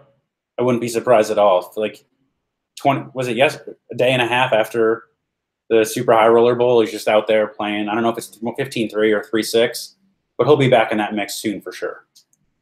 Are you playing any of that mix too? That mix game? I am not nearly good enough to play that big. My mixed skills are pretty lacking. Like I hopped into the 50K this year. Solid third place, brother. Not too shy. I was thrilled with it. It was super fun. It's totally possible that I was not a favorite in the field. I went through a phase a couple years ago where I was trying to learn the mixed games, but I'm still super raw. I just thought it'd be a fun thing to do, and like winning the Players Championship, I think is like behind like winning the main event is maybe the biggest accomplishment in poker. So I want to give myself that chance every year. Who? My voice is actually going away right now. Who won that event? What's going on here? Yeah, who won that event? You got third. Who won? Grinder won it for the third time. What an animal. Yeah. What a fucking animal, man. That's awesome. We got a question, a newbie question here. Reworked muscle. I've been playing for 3 months and played 10 tournaments, cashed 4 of them. I'm playing in 100,000 guaranteed today. Day 2 on Sunday. What recommendation do you have for a new player, both cash and tournament? So recommendations for a new player on day 2 of a tournament? Probably just a new player in general to cash and tournaments. Probably not necessarily specific to day 2 or not. Okay. Try to make sure you're having fun. If you're not enjoying it, why are you doing it? I would try to get a good night's sleep and maintain composure while playing. And you are going to mess up hands. Really, all you could do is try your best to make good decisions. If you make a decision wrong, it's just part of it. I mess up hands on a daily basis. So yeah, I would just say try your best and have fun, and a good night's sleep and some good prep in the morning can make a lot of difference. Maybe a little priming your mind as well too. You know, I've been kind of coming around more on the idea of mindfulness after talking with Maria. You know, Maria, sponsored by PokerStars now. I feel like she's always got such great wisdom on when it comes to mindfulness, and it's something I've been trying to do more of this year, and haven't quite gotten to meditation yet, but I hear it from so many people that it just can't be a bad idea to just. I did do some meditation before my 10K PLO event this year. And whether it's coincidence or not, I don't know, but I did really well on that. And I felt really great. I felt good. I felt focused the entire tournament. So, I mean, I don't know. It's a small sample size for me in tournaments. I don't play many, but I did feel like that preparation before I went to go play really helped me be in a better focused mindset. It's like a very palpable difference for me. And it's even a situation where like I could be having like a very foggy day where I'm just like not thinking that clearly. And meditation might make a huge difference. Couldn't suggest enough that everyone try it. Think PLO, what's up? Think PLO, Poppy, what's that? PLO. Dan, you playing PLO much lately at all, or any of the great game? The great game been calling your name? I've played a little bit of PLO cash games this summer, but a small amount. I play the PLO tournaments, but I've played a lot less PLO this year. Why is that? Just been busy with No Limit. They keep adding all of these like bigger tournaments, and there's just not that many PLO tournaments to play. Generally, if there's a $25,000 No Limit tournament going on, which it seems like there's been going around the clock as of the last year, that's where I want to spend my energy. Perfect. They're really neglecting the great game. I'll tell you that right now. More and more tournaments popping up everywhere, all sorts of stakes. PLO, maybe they'll throw 3K in there. We'll give them a 3K. Yeah, it makes sense. I don't know. It is what it is. You know what I'm saying? It is what it is. It's going to take I got to go on a really hardcore effort if I really want to make any sort of change in the PLO ecosystem, I feel like, because yeah, I don't see it. I don't see it really. It seems like No Limit Hold'em's actually getting more popular right now.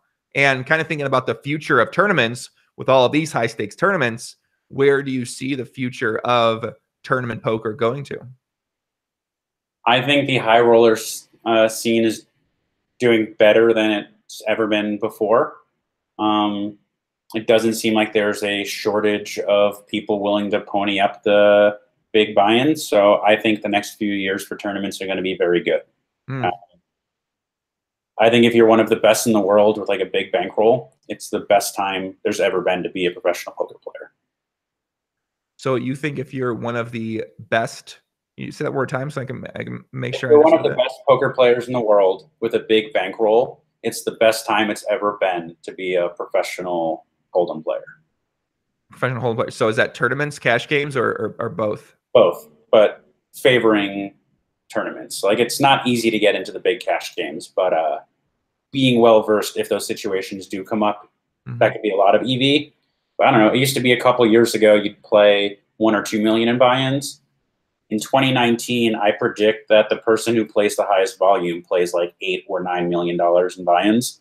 Wow. And whatever ROIs you want to say with that, multiply like, I don't know, 10% by 9 million. That's a lot of EV. Interesting statement. Yeah, that's something I have not heard. I mean, you know, we get a lot of people on here talking about how, you know, online poker might not be in a health or poker, sorry, online poker, it's a different story, but poker might not be in the best state or anything like that. And whereas you're saying that small group of people who I think are really peaking, but if you're one of the top like 15 players, if you're one of the top 15 players or one of those top players, then it's never been better. Yeah. Okay.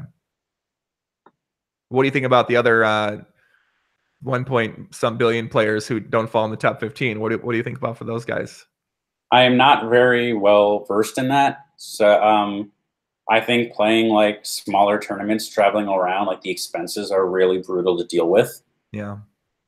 I think there's probably like a good 10, 20 game almost everywhere, or maybe 5-10, but it's just not like you can't be making crazy money playing 5-10 and 10-20. Like but I will say I'm not super. I mean, I guess like there's still a bunch of EPTs, and then like if you're playing like 5 and 10Ks with some 25 and 50Ks, I think online tournaments are also doing very well. But I'm going to admit that I don't really know anything about that scene. You know, it seems like there is a lot of Nolan Holm cash games around town, 1-2 and 2-5 specifically. So I just see, listen, there's hundreds of 1-2 games here. I don't know about more than over 200, but every casino has it seems like there is a lot of live poker going on here in Vegas right now. So I would imagine with that many games going on, there's going to be some really great spots for you to make a living, whether you're not going to make a ton of money in terms of hundreds of thousands of dollars in these games, but you can certainly build up your bankroll and your skill and your ability to potentially move up, start traveling a little bit and get yourself out there. So whether it's for cash games and building up at tournaments, that's a different story because there's so much selling action and so much markup and those sorts of things that you have to navigate to make you a successful tournament player. That I'm not as well informed on that situation, but it does seem to me that there are more and more tournament stops. There's more and more series. During the summer, you have multiple different casinos running multiple different series with some great value in there. So it does seem like for live poker, there is a lot of opportunity for cash game and tournament players alike all over the world. Yeah, I'd agree. Yeah, it's, I mean, you know, not good if you're an online cash game background player, Dan, and you're grinding in the streets that still exist out there. I always hear that like there's secret online action, there's these Chinese apps, yes. But I'm not very informed about them. I mean, basically a lot of the action spread out amongst the Chinese apps, amongst the PP poker clubs right now, amongst the browser sites right now. And then there are some players who are playing on the GG pokers at the high stakes or the globalpoker.coms or the poker seems to be thriving. I've never played there, but I don't know. It seems like they're running like multiple 5Ks per day. Kudos. Oh, which GG poker? Yeah. Yeah. I mean, Bryn Kenny's the ambassador for there. And I know, Bryn, I talk about the high rake at PLO and it's being uncapped and I don't like it, but I do have to admit that, you know, Bryn's doing a great job in terms of uncapped, Dan. Do you know how many percent? I think it's 5 or 10, but I'm not 100% okay, sure. Yeah, that's egregious. Yeah. That's like live poker stuff, backroom. That is backroom. I completely agree with you. I agree. Now, Bryn's argument, and Bryn can get in touch with me because I talked about this recently. And I got a lot of, by the way, I got a lot of respect for someone that reached out to you and they got a fucking issue about something you said, or they want to go back and forth on something, even just a conversation about things. So shout out to Bryn, because I mentioned the no cap rake and he got in touch with me. We exchanged a lot of messages back and forth with each other. And I understand from meeting with GG Poker and kind of understand where they're coming from. And I think they're creating a really nice ecosystem for tournaments. And their software is really, really great. And the Norman Hold'em cash game rake is different, but there's some games on there. But for PLO being on cap rake, I'm never going to be able to support that. Even if there are really bad players who are playing and the win rates are higher and you can maybe beat that, I just don't think it's sustainable for many players to be able to win in an environment where the rake's uncapped. I agree. Yeah, so it's good and bad. It is what it is, Dan. It's online poker these days. So you take the good with the bad and you try to make the best of it. So did I have another question on here? Actually, yeah. A couple questions more on Twitter here. Craig Farrell, Bobby's Room stories. Dan, people love stories on here. They love stories, Dan. Any Bobby's Room stories you can give the people out there, whether it's a positive, negative, big pot, degen moment, in line, out of line? Nothing's really coming to mind. I feel like I went through some stories last time I played, so I don't want to repeat myself. But I mean, yeah, there's some like characters, but nothing's coming to mind, unfortunately. Do you have any degen stories, Dan? When I was in Japan 2 years ago, a group of us were drinking, and then it turned into drinking and gambling. The stakes we were like playing dice, like taking turns being the house at craps, and these two dudes were just playing huge on like outrageously big on the side, like flipping like 50, 100K a pop. I ended up getting in there, and I ended up winning $250,000 shooting dice, and we ended up doing a lot of the dice at a strip club. What? Wait, what? This changed. Okay, wait a second. All right. Yeah, we weren't really paying that much attention. Like, we had like a bunch of champagne, and the girls were like, "Oh, let's get dances," and like we were like, "No, we're throwing dice right now." I won $250,000, and these other two dudes betting on the side were playing way bigger than me. So that's the most degen thing I've ever been a part of. How does this dice in the strip club work? Is it like you guys are in a circle, sort of the wire style, or what's like the dice setup here? Battleship, like people are facing each other. There was like a little, maybe it was like a backgammon set where you'd like throw the dice in there. Are we calling like, are we betting on number? How are we doing the dice game? People were taking turns being the house at craps. So you could say pass, don't pass. And then occasionally, like you could take odds or like some number stuff. That was the most degenerate thing I've ever done. In a Japanese strip club? In a Japanese strip club, yeah. Was there sushi present in the Japanese? What's the food options like in the Japanese strip club, Dan? There were no food options. It was a very un-Japanese strip club. But I mean, it was pretty dope. A lot of we might have gone through all of their champagne. All of the strip. So what time do we end the dice game? What time is it? 6 early in the morning, or how long does the dice game go for? I think I tapped out at around 7 a.m. Right, naturally. Okay. And I was not the last person still going. Did they feel like you hit and ran them in the dice game? Because you're up felt like I hit and ran. It was a marathon. Okay. Do you have any roulette stories? And I mean, I know you play roulette, so do you have any degen roulette stories?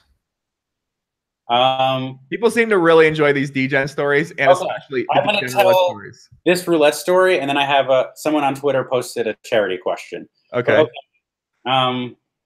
Which charity question? Okay. Andrew Barber asked me, how do I choose the non-give well charities?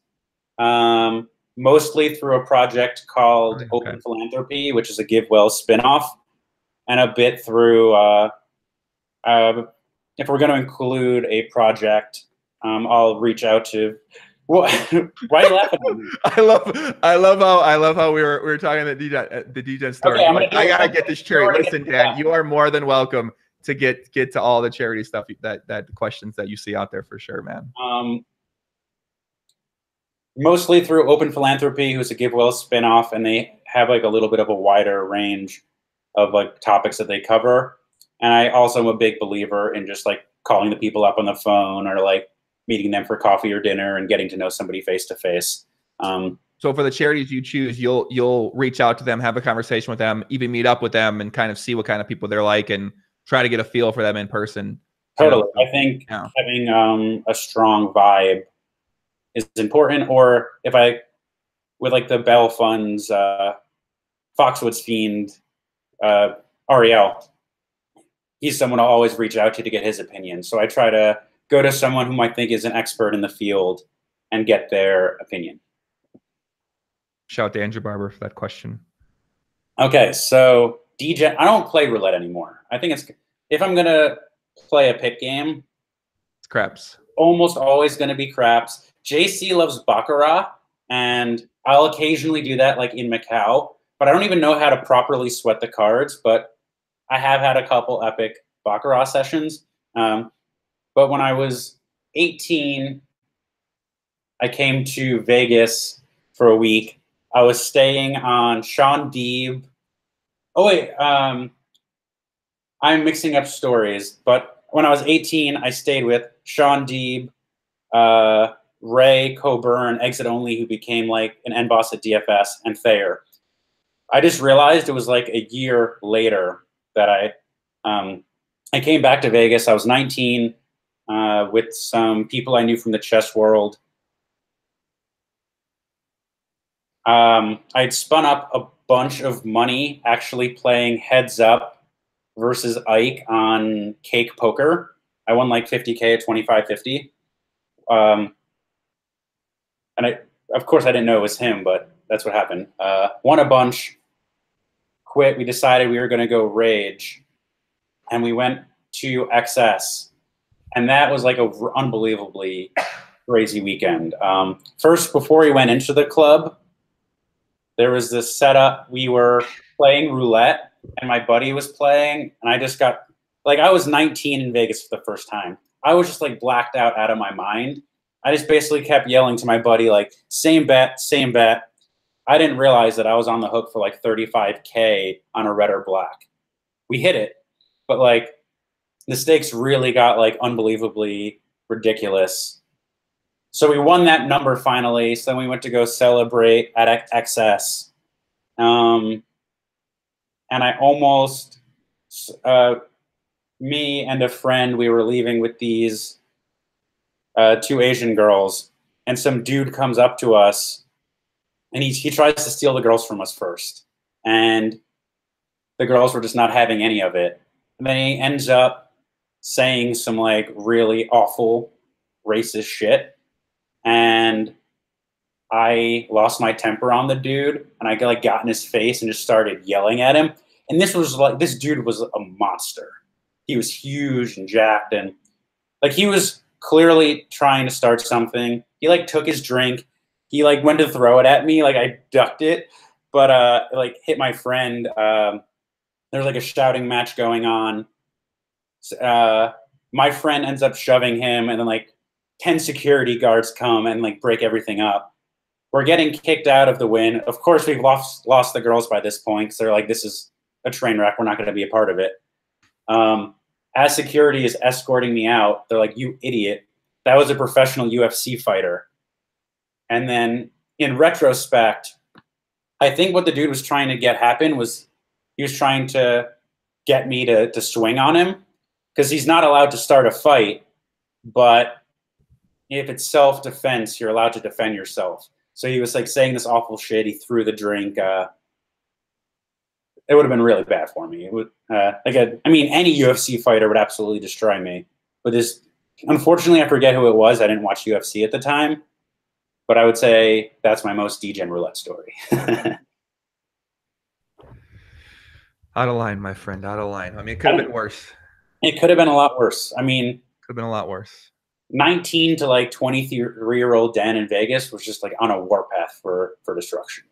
Yeah, I can see that. And now 29-year-old Dan a little bit more at peace and not quite on the warpath as much. Not so much. I mean, I feel like once you've done all the, at least for me, I feel like I've already done all of the club stuff. Now I just kind of, I'd much rather go to like a quietish bar, maybe like once a year, get the crazy club night in there. Nihal on Twitter says Nihal Advani still playing DFS. I gave up DFS, not this season, but last season. I played like the first couple weeks. For me to play at the high level, I was spending like 30 hours a week on it.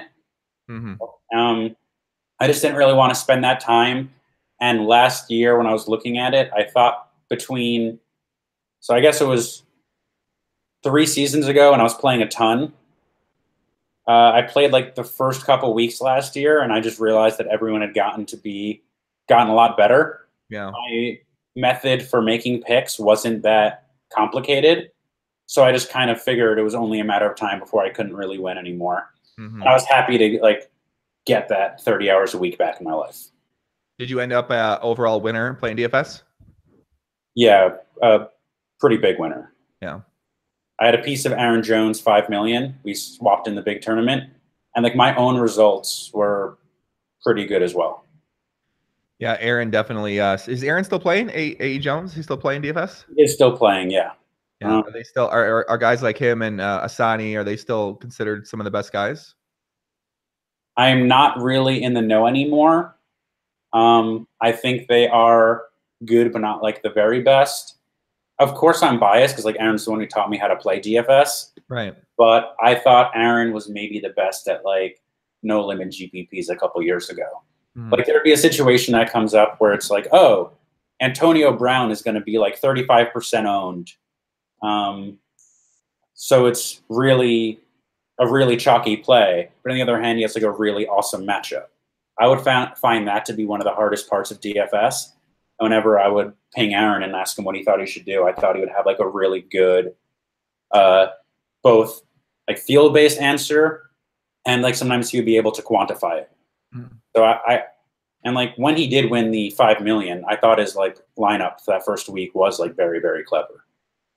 For someone in the chat said, what's DFS? DFS is daily fantasy sports where you pick individual players on a weekly or nightly basis. And yeah, you build up your points there. And basically it was pretty popular in America for a while. I had a DFS Sunday night show I did for Roto Grinders. Shout out to my guys at Roto Grinders over there.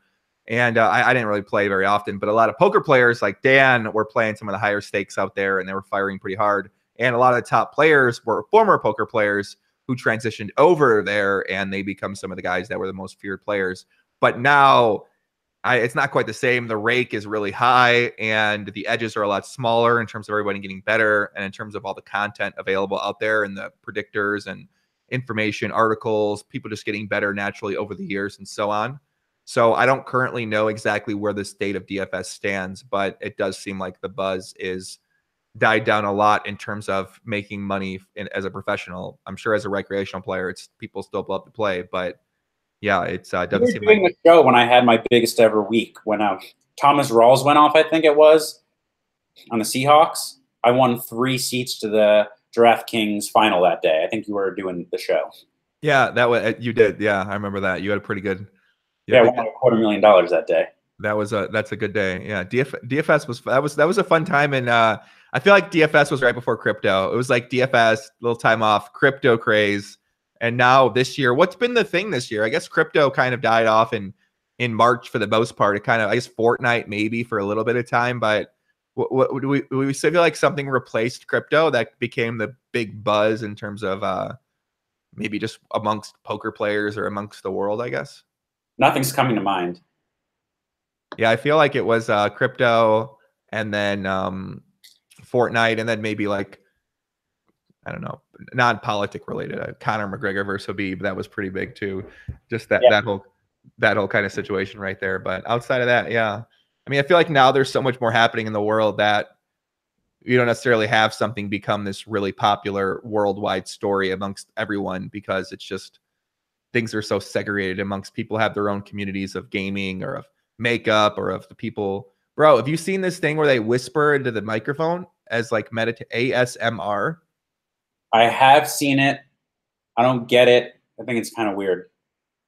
It's like a little bit of a, is it a sexual thing? I don't know. I do know there's a 13-year-old girl that does it who's popular, so I don't think she's going from a sexual standpoint. But I was on Twitch last night, and there was this woman, like, I don't know what her nationality was. She was dressed in like a sexy Red Riding. I don't know what her costume. It was like a sexy costume, and she was making. It was she had like a double mics here, and would like, I don't know what she was doing, but it was some of the freakiest shit I've ever heard. But it was relaxing. So I saw one where the woman was eating a pickle.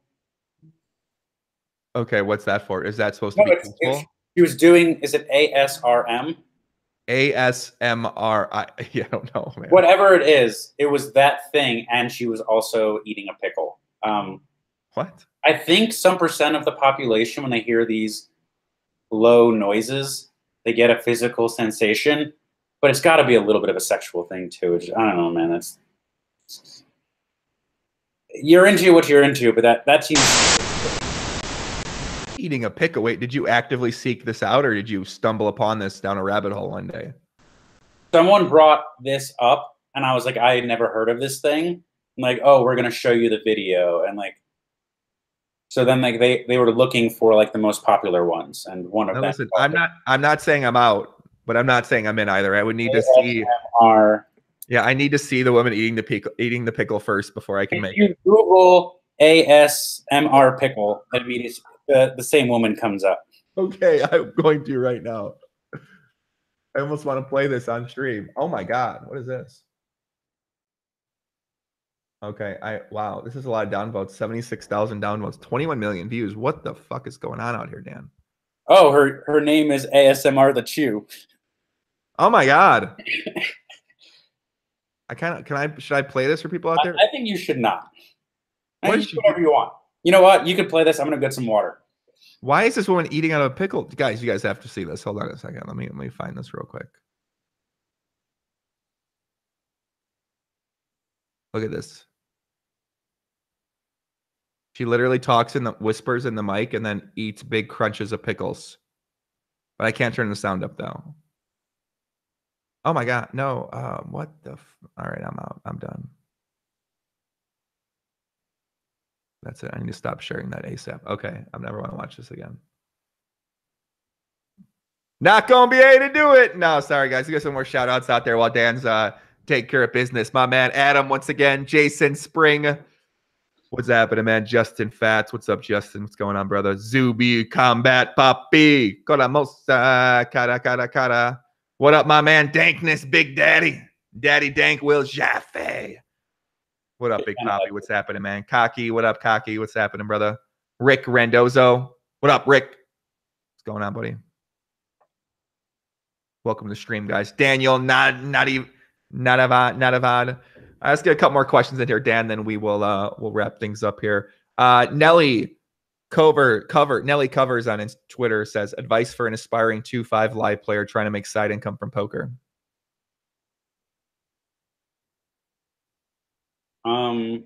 I think decide what it is you want out of poker. Make sure that you're enjoying it. If you're trying to make side income, I think that's cool. I'm not super in touch with those games. I guess I tweeted something similar. I would try to be very precise as to what my goals were with poker, and then it would make it easier to proceed. If you're trying to like move up in stakes versus whether you just want to make like a couple extra $1,000 to like go on a vacation, your actions might be different. So I would say clear goals and make sure you're enjoying it. If you're not having fun with it, probably should be doing something else. Yeah, I mean, I think if you're not having fun playing poker when you're trying to make it, you know, that's tough, because I think for myself, I started playing poker. I always enjoyed playing poker immensely. There was never a time where I was like, man, I don't want to play. Every day I woke up even before I was professional, I wanted to play poker every single day. So I can't imagine playing and not enjoying playing. It's just it's so hard to get yourself to that extra level of motivation to become great at the game if you don't like playing the game. Yeah. It's tough, man. Manuel HM says, thoughts about Amadi 17 and how is it like to become so rich, so young playing poker? Adrian Mateos, what are your thoughts on Adrian Mateos? We saw him final table, the super high roller bowl, and seems like he's plays at a really high level, had a lot of success, and I was shocked to find out he was 24. I'm not sure why. He struck me as someone who appeared to be a little older than that, but yeah, what's kind of thoughts on him? A young guy seems to like have his shit together. Right, exactly. That's what he didn't seem like he's a little that out of line. I like the guy. Always enjoy playing with him. He's clearly a great player. He's been getting it done. He tries no matter what the stakes. Like, it's pretty easy for some people if they go from like a 300K to like smaller stakes to play sloppy, and he just plays his hardest all the time. Great player. I'm a huge fan of the guy. You mentioned earlier on, or not earlier on Twitter, you mentioned maybe Poker Masters time. I believe you tweeted this out about Ali Imsirovic, who broke through and won Poker Masters, and we saw him make a deep run. Did we? We saw him final table this event for Super High Roller Bowl. What are your thoughts on a new player to the scene like Ali, and also new player to the scene like an Alex Foxen, who got second place in the event? I've played a lot more with Ali. He seems tough, tricky. He's got moves. He's working hard. And like I said on Twitter, I do have a tremendous amount of respect for someone who could still move through the ranks today. I think in today's current landscape, I would have been very unlikely to pursue poker. So the fact that he went from like 2 cent, 5 cent on ACR like 4 years ago to now playing and winning in the biggest games, ton of respect, and I like the guy. I don't really know Foxen at all. I've played with him only a little bit, but I know this was like his breakout year, and he seems to be really crushing. I've almost never played with him, and I don't know him though. Okay. Yeah, I mean, we don't know much about him except that kind of what they said during the broadcast, which was he's dating Chrissy, and he played football, and he's a big guy, and he's got an intense stare. That's all I learned. I learned 3 days. This is what I learned about second guy, and I know we have mutual friends, and he works with Chip Leader Coaching, and those are my guys over there. But he was wearing a hoodie, but sometimes when he's wearing a T-shirt, it's like, man, his biceps are just unbelievably ginormous. The man's a big man. Let's put it like a big man for sure. But yeah, I've heard one thing I've heard from my friends is he has an incredible work ethic, and I'm sure that work ethic was applied to sports in the past, and now he's applied that work ethic to poker. And obviously, he ran well in some hands. I think he had I can't remember the first hand I posted that he had. I think he overvoted Nikki P. That was the one hand where he had kings. He 3-bet pre, I believe. He flopped top set, king deuce 4, turn deuce, river 10, and Nikki P had pocket 10s. And he also had Bonomo sticking 100 big blinds pre with ace 4 when he had kings as well too. I don't know how that hand went down, but it was. Do you remember if it was a low jack button big blind? Can't remember. It just, they went to the table. They were at outer table, and they went to the table from my recollection. So I don't exactly know how the action went down and how ace 4 from Justin got 100 big blinds in pre. I think it was. I think he raised in the low jack. Maybe Ike called in the cutoff or the button, and Foxen 3-bet out of the big blind. And then he 4-bet shoved. Oh, wow. Okay. I think it's just too many chips, too weak of a hand. Like, I probably wouldn't go all in with any hand for more than 100 blinds there. I think you can maybe make an argument for it, but if you were doing it, ace 4 suited is not the hand I'd be looking to do. I think I'm guessing that Justin probably thought that like he just accumulated these chips. He's going to be playing splashy and applying pressure, but it seems like that was a misstep. Well, it misstepped him out of the tournament. And a chance to win 3 super high roller bowls in 1 year. I mean, that would have been unfair anyway, if you won all 3. Listen, Justin, pick up the next time, buddy, all right? Yeah. You got enough under your belt, kid. He also just casually wins the 1 drop.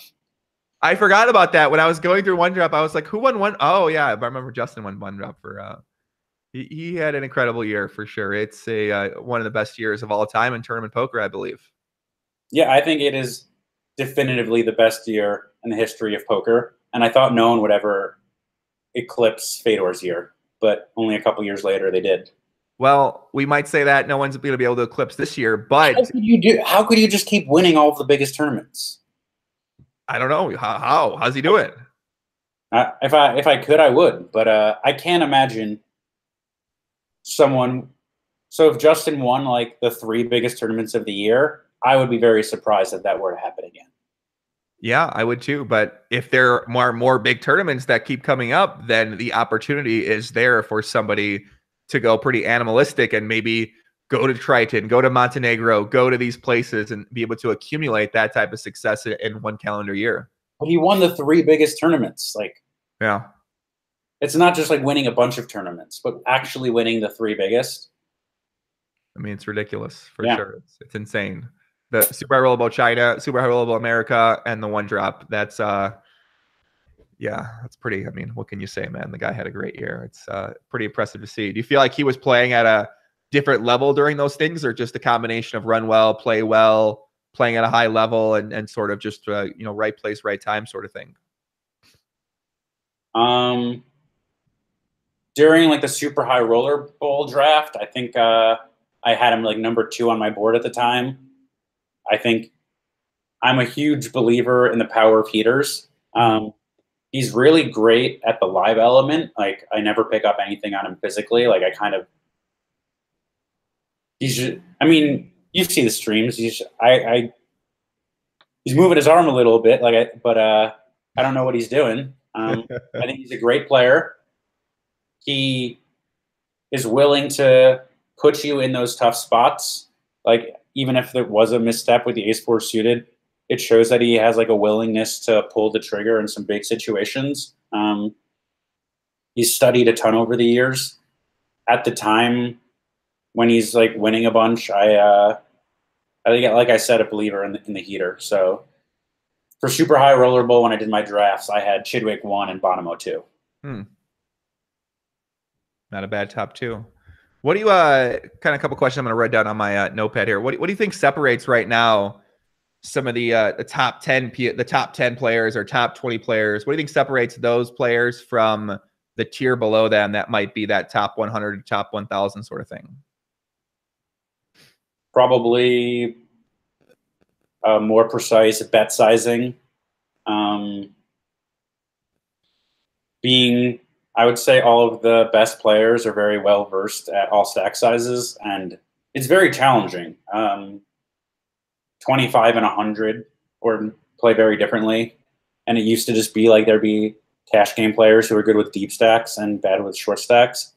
But I would say there aren't really any of those guys on like the top level. So you just have to be well versed at all, like lots of different situations. You have to be good at the live element, maintain your composure. But I would just, if I could say one thing, I would guess it comes down to bet sizing. It's interesting you talk about the stack sizes thing, because I noticed just for myself is that playing deep stack PLO tournaments or even playing 50 big blinds plus, very comfortable doing that. But then once it got down to under 25, I was like, man, just I don't know. I can theorize what I think might be good, but I just have not played enough 20 big blind PLO cash or tournaments, obviously, but cash specifically in my entire life. So I really struggled with just having an understanding of what to do with those sizes. And the blinds seem to matter so much in that you lose 3 big blinds or 4 big blinds, you go from 18 to 14, and then that can make a pretty huge difference when you get down sub 20 big blinds, it seems like. Yeah, the stack sizes play super differently. PLO tournaments, I think, largely come down to patience, and like if you're in the money, the ICM is a huge factor, so you really don't want to get all in, so you just tend to wait around for a really good hand. But there are situations that you got to take advantage of when there's like a raise at a bunch of callers. You have like a pretty good hand. Might be the best hand, maybe take it down. Yeah, try to figure out the situation. I think they just need an ante. PLO tournaments. That's certainly what's been what's been discussed a lot. I do feel like in the future, and I tried to make a little advocacy for this. I certainly could go harder on trying to get the antes into these PLO tournaments during the World Series of Poker, but hopefully we will see something like that at least experimented with, and I imagine it will change the dynamic a bit, and then hopefully we can see that be a regular thing that we see. So what do you think about this Big 50 tournament? The World Series of Poker announced its schedule, 7 events, I believe they put up so far. First event, $50, $500 buy-in, $5 million guaranteed for first place, 50,000 in chips or some crazy shit like that. But opening weekend, that's going to be the #1 event. To me, it's on the surface, without looking much into it, seems like a great opportunity to just get people out to Vegas right when it starts off and get that boom out of the gate for the series and get that buzz going right away. So it seems like a pretty good idea. But what do you think about that? Sounds great for them. I'm not going to bother to play, but not playing, hopping in it, Dan. 500, no rake, Dan. Oh, it's no rake. No rake, yeah. Wow, that's very un-World Series like, and I definitely respect it. I like playing high stakes poker, and it doesn't feel like work to me. Playing small stakes, I feel tethered to the table. I don't really want to be there, so I just don't really do it. But it seems like a great opportunity for a lot of people, like especially if you don't really ever play tournaments. Dude, it's one to click in. Right, it seems sick. Like, I mean, we all, $1,500, not that much money, I guess, when you think about it, but still it's going to be a lot to a lot of people. But a $500 tournament marketed like this and sort of, promoted like this, a deeper stacks, more play, pretty incredible opportunity to just experience the World Series and also kind of experience the dream of possibly winning an event like that. I have some friends from home that like poker but never really play. I think I'm going to encourage them to fly out. We'll hang out for a couple of days in Vegas and have them. What's it called? Big 50. They should play the Big 50. What are we thinking about this name? Big it's 500. Not a 50. It's a 500. Yeah. Why isn't the Big 500? Why would it be Big 50? Doesn't make sense. You're like, what the fuck does the 50 mean? Is it 50K chips? And man, there's still time to change at World Series of Poker. I know you're out there listening right now at some point in time, or I'll talk to you, one of you guys, at some point in time. So Trevor says, Poppy, any plans to become a Nolan Home tournament player? Got to be honest with you. Little disappointed that I didn't start playing Nolan Home tournaments, because I happened to start playing Nolan Home cash, and what my life would have been like if I started playing tournaments back then instead of cash. I've thought about that, because you play a main event this year? I've never played the main event. No. You got to play. Never played. You have to. I'm going to. I'm in. Okay, this year you're going to play? This year I'm going to play. Okay, we'll book it. This year I'm going to play. I think I kind of want to. It's great value. It's exciting. People are enthused. It's a special tournament. Okay, people are saying it's the 50th anniversary of the World Series of Poker. That's why it's called the Big 50. I still don't like it that much, I'm going to be honest with you, because it's too ambiguous in terms of when you're telling someone like, oh, what Big 50? Like, well, it requires more explanation, whereas Big 500, it's a $500 buy-in. Big 500 just seems like it flows. I can understand Big 50 to celebrate the 50th anniversary. I feel like you could say 50th anniversary World Series of Poker with the Big 500 to kick off the World Series this year. I mean, I don't know. I'm gonna be at the Rio, though. I'm gonna be at the series. I'm gonna be walking around, be playing some Fortnite on the stage if they still have it this year. So I've never played it. Don't play it. Just don't. It's fine. I'm not good at video games, so I don't think there's a risk of me getting addicted. Okay. I've never been addicted to video. I used to be when I was younger, but I have not been addicted to video games. Any video game within the past 16 years, except Fortnite. Okay. Are you any good? I got okay, but no, I didn't want to get really good. It seemed too addicting. So I didn't. Let's go 2 more questions. Wrap it up here, guys. Somebody says, what's the bruise on my we're fighting over here, man. The weight set, working out in the gym, just happens. What do you say? Probably doing some foam rolling. Yeah. I mean, foam rolling helps out a lot. You kind of have that like a whole creepy dark look going on to you right now, brother. Oh, I switched. Oh, here it is. Better. Oh, you got the love sack. Yeah. Damn. Which one did you get? Do you get the super sack, or do you have the one right under it? This is the biggest one. Okay. I think mine needs to be fluffed, but yeah, I've had that for a long time. That's like one of my favorite things I own is my love sack. Like you push it around? I do. What do you mean? How are you supposed to fluff the thing? Like when it. Okay, so you just like fight it. You basically start fighting it. You start like shaking it around like this. You start flipping it up. You start punching the damn thing. You shake up the whatever the hell the things are called inside, the kernels inside. But yeah, you just basically go to war with it, and you're usually wore out, and it's kind of like a fight. Okay, I'm gonna do some fluffing after the pod. You got to. Yeah. Did you have the love sack when I was at your house earlier this year? No. That was a rental place, and that was just like whatever beanbag. I mean, it was I like that beanbag, but it was just like a run of the mill. Okay, yeah, because I wasn't sure. I don't remember seeing the love sack. I always spot the love sacks because it's one of my favorite things I have. Mark Rubin, what's the greatest life lesson there has learned from poker that equates to his regular life?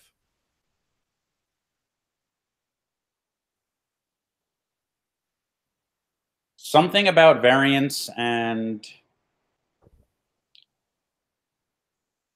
I don't know if it counts as a life lesson, but when I bubbled a super high roller bowl a couple years ago after having like a big chip lead, it just became like very clear how fortunate my life is when I had the realization that even if I had won the tournament, despite the fact that I would have more money, my life wouldn't have changed at all. Mm-hmm. So I guess just like the reminder how like it's easy to forget that we're lucky because your life just feels very standard. And I guess poker has helped remind me that I am very lucky and special. Mm. What's one piece of life advice or you'd give to people out there that might be watching this right now that are trying to get better in some type of way? Once you establish something as a habit, it becomes very easy. Like I've had people tell me like, oh my God, it seems so hard to meditate every day. Once it's just a thing you do every day, it's no longer hard. And then I would just say exercise whatever in a way that you enjoy. Yeah, this is way too dark. Exercise in a way that you enjoy, I think is really important and a great habit to get into. I like both those. Dan, I just got some really exciting breaking news, and I haven't been this excited for breaking news. I'm a little worried. No, this is sick. Okay. Dan, what kind of videos have I made this year besides poker? What kind of videos have you made besides poker? Do you have any idea? MMA, correct. UFC, right? Yeah, you went really deep on that Khabib thing. Yes. Guess what? What? The UFC is proud to announce a new partnership with PokerStars. What? I don't know. Yeah, just announced. 8 minutes. Breaking news. I don't know what the details of the news are, but I don't know what to say right now. I'm just reading this first. The UFC is partnering with PokerStars. I don't even know what the capacity is as of this, but wow. That's big time. I wonder who's paying who. It's got to be Stars paying UFC, right? Well, I don't know. I was thinking UFC is so big that they don't really care about taking in like a few million, but maybe this is like $100 million deal. Well, that's what I'm saying, because they're both, and Stars is in a pretty, they're acquiring a lot of different companies or a lot of different, I mean, mainly in sports betting and kind of the casino game styles and those companies. But yeah, I don't know. They're proud to announce a new partnership. I don't even know what this means. This is that is very exciting. I know. Whoa, what the hell? For you, they're joining forces for UFC 232, Jones versus Gustafsson. Wow, I didn't know that was still going to happen. Yeah, that's happening end of this month. Oh, I was under the impression that Jones was entirely GG after. No, he's back, man. He's back, brother. He's back. Yeah. Okay.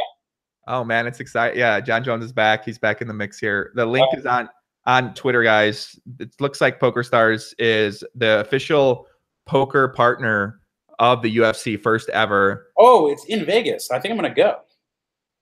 It's gonna be pretty lit, man. It'll be pretty sick. At 11 a.m. That's weird. What? According to Google, it's 11 a.m. at T-Mobile Arena. That cannot be. Really? On December 29th, 11 a.m.? The 30th. No, 7 p.m., brother. 7 p.m. It starts. Okay. That'll be a sick card though. There's some pretty good fights on there with Cyborg and Nunez. I don't know if do you follow much UFC? I used to watch UFC, and then I was on weed brownies when Anderson Silva like completely threw out, God, just okay. completely collapsed. Yeah, And yeah. he was my favorite fighter at the time, and it was just like a painful experience. Like I was like way too stoned, and I felt his pain. And just for a couple of years, I was like, you know what, this is too violent of a sport. I've started watching like occasionally, but I don't really follow it anymore. Yeah, well, I definitely know a little bit too much about UFC, obviously. So now that I spent too much time researching, I feel like all this information, like anytime people ask me about the Habib versus McGregor, and they ask me about Habib and McGregor just in general, and I know the information rolls off so fast. You're an expert. It scares me how well I know some of this stuff now. Have you trained any martial arts? No, I think I really want to, but I'm a little worried that if I go down that rabbit hole, like that'll take over my life in some ways, because I do feel like I would have done that if I was a child and it was very popular. That's what I would have done instead of baseball, basketball, or football. I would have done that because it just seems like something where it's a one-on-one challenge, and it's a lot of challenge against yourself and your body.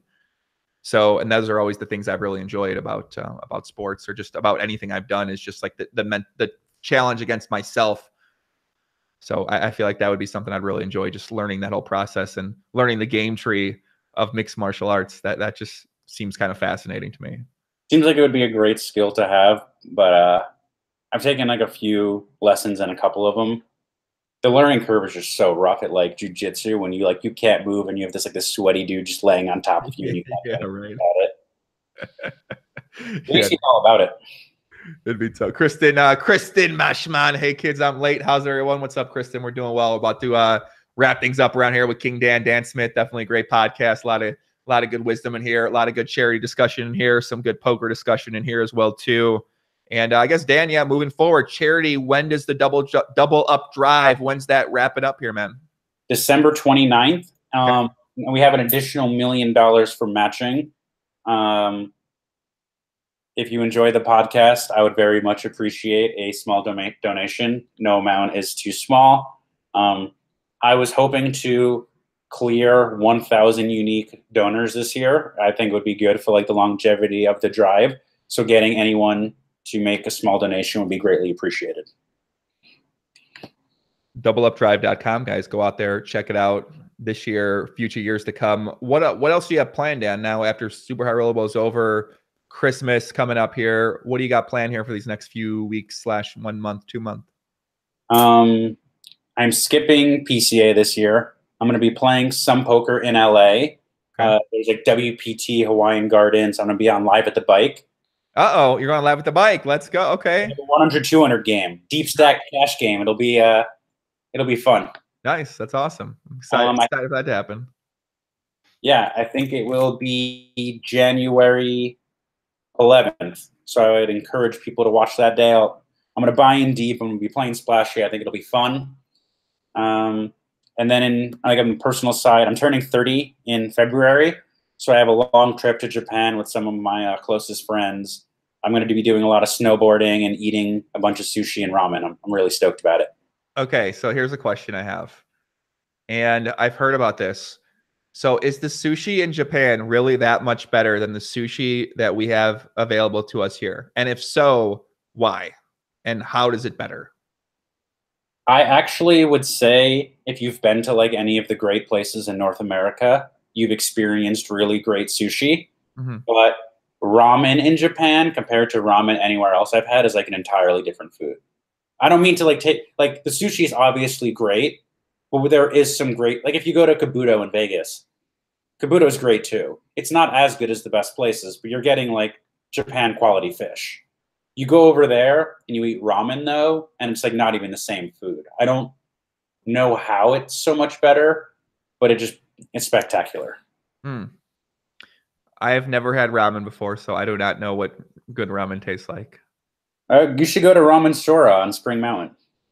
Is that the spot? That's the reg place that people go to? Yeah. I was a super regular there at one point. Okay. Yeah, I think I'm going to try it out at least one time. I mean, I didn't like sushi for a long time, and then I tried it, and I love it. So, where do you eat in Vegas? Where do I eat in Vegas lately? I don't know. I cook a lot now, or I'm at home eating at home a lot. I haven't gone out much for food in a while, actually. Not too much, but I do. I like the all-you-can-eat sushi places. Those are simple for a simple man like myself. I like Sushi Samba. I love that place. Listen, people are gonna bash Sushi Samba at Palazzo. I fucking love that spot. They have these unique. I've only got that place delivery, but I think it sucks. See, that's what most people say. Delivery. I don't know if delivery it's any good, but I mean, maybe delivery ruin. It's expensive too. it is really expensive. Yes, it really. It's like one. It's uber expensive. It's too expensive for sure. There's so much good sushi in Vegas. There's no. For less money, you can be eating the good shit, man. Like even Nobu's great. Yeah, Nobu's. I haven't been to Nobu in a while actually. That's expensive too, though. Nobu's pretty pricey. Yeah. You also said on Twitter that you think weed enhances music and sushi. Those were the top two. What you think weed enhances? I have never gotten so high that I can't eat sushi or listen to music, and like other times, I've gotten. And there are other things when you get stoned. It's like, ooh, I don't know if I want to do this. But somebody actually made the very good observation on Twitter. Hey, maybe those are just like your two favorite things, so that's why weed enhances them. And that just kind of sounds obviously correct. It's a really great point. I think a little weed and sushi are it's kind of my favorite thing to do. What do you think about weed and poker? Jason Spring says. I'm personally up a lot of money because I started trying weed this year. I think it really helps me out a lot, but that's just me. If I'm going through a phase where I'm smoking a lot of weed, Poker Masters is the first time I was smoking any weed during a big tournament. I ended up chopping it with deep eats. I found I was having a hard time focusing on day one because I was a little bit anxious about a mental health post that I had written. And I tried to just be like, okay, I'm going to crush a coffee and just like get in lockdown mode. And I just wanted to like check out and be on my phone. And then on the break, I just took like 2 small hits of sativa, and I felt like I was able to like get past the bullshit and focus. Mm-hmm. It was also kind of a sign that I was smoking too much weed, and I've since gone on a break. So like, man, I need to smoke weed during a 100K tournament. That's not right. But I think it could have its time and a place to like smoke like a tiny bit. But I think for the most part, it's got to be a negative. But weed also affects you differently when you're smoking a lot of it. I tweaked my back real badly deadlifting this summer. And I was smoking a lot of weed to like cope with the pain. And then when the back healed, I was just in the habit of smoking weed. Right. So that's really the only time I've played high stakes poker while stoned, and it worked out well. But I probably won't be doing it too much anytime soon. Makes sense. Okay. I'm still in experimental stage, guys. People ask me about Adderall. I stopped doing modafinil back in February last year, so I haven't been on any modafinil, Vyvanse, or Adderall for about a year now, and I don't really do any of that shit. Yeah, I tell people don't start. Like it's sure there's a lot of allure. It's great, but I would prefer just not to rely on that. There's got to be other ways I can get focused and figure out how to manage my life than have to be on ADHD meds. If I had to play like a 50-hour session, that's what I would want to do. But I just don't really want to incorporate that into my life anymore. Like, yeah, it just seems better. Does the idea that it seems better to stay natural, or what is the idea to avoid something like that? I think it's a very serious drug that could have real repercussions. I also, if I spend a lot of time trying to take care of myself, I'm not very informed about it, right. But I've taken Adderall maybe like 3 times and not in the last like 8 years. I would get jacked up for like 24 straight hours. That just can't be good for you. I don't think so. Yeah. I mean, I could see you specifically getting, because you're already jacked up anyway. Yeah. Like you're already fired up. You're already hyped up, ready to get after it. You inject that into your system. I mean, that's what happened to me the first time I ever did it. I played a 33-hour PLO session online. So like that's the first time. Well, this is probably it can't be a good thing. Even if it's possible, it can't be a good thing.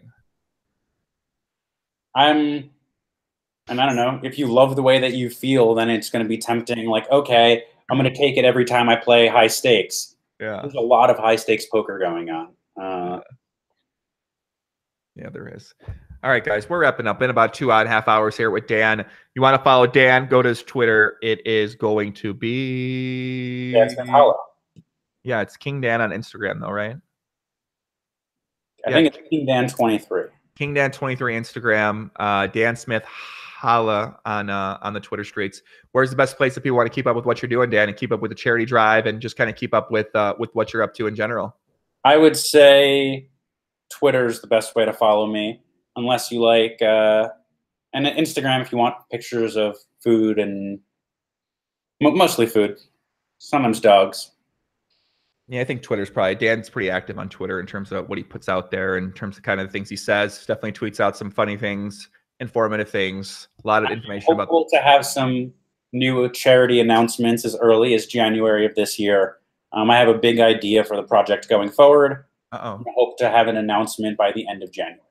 Well, Dan, I know this year you reached out to me wanting to set something up ahead of time for the charity thing, and I wasn't doing much content at the time, and I was definitely in my own little world. So next year in the future, let's make it a priority to kind of, once this gets started, we can kind of do something, whether it's a small video or whether it's a podcast or something like that. Let's just kind of schedule it in now, pre-schedule for anything like this in the future, and that way we could kind of kind of help make a difference at the beginning of it, rather than just with a week and a half left to go.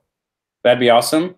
And also, I think we need to have, like, even though we're both fairly retired, it seems, from going hard, I think one day this summer, we just, us and JC, maybe you could bring Jonah. We need to have like one epic night. Okay. I mean, listen, that foursome right there sounds pretty fun for sure. No, JC's a fucking madman. JC's a legend. God, that is a legend out of line right there. I always would like try to raise the stakes on him, and it never happens. Like we were partying all night at a wedding. And he like made a joke about how we should get a tattoo, and I'm like, okay, I found a tattoo parlor. Let's do it. He just immediately jumps up. He's like, okay, let's go. I was just trying to like get one over on him to be like, hey, maybe we shouldn't get a tattoo at 3 a.m. when we're wasted. Did the tattoo get done? We didn't get it done. I caved. Okay, well, I mean, he still wants to.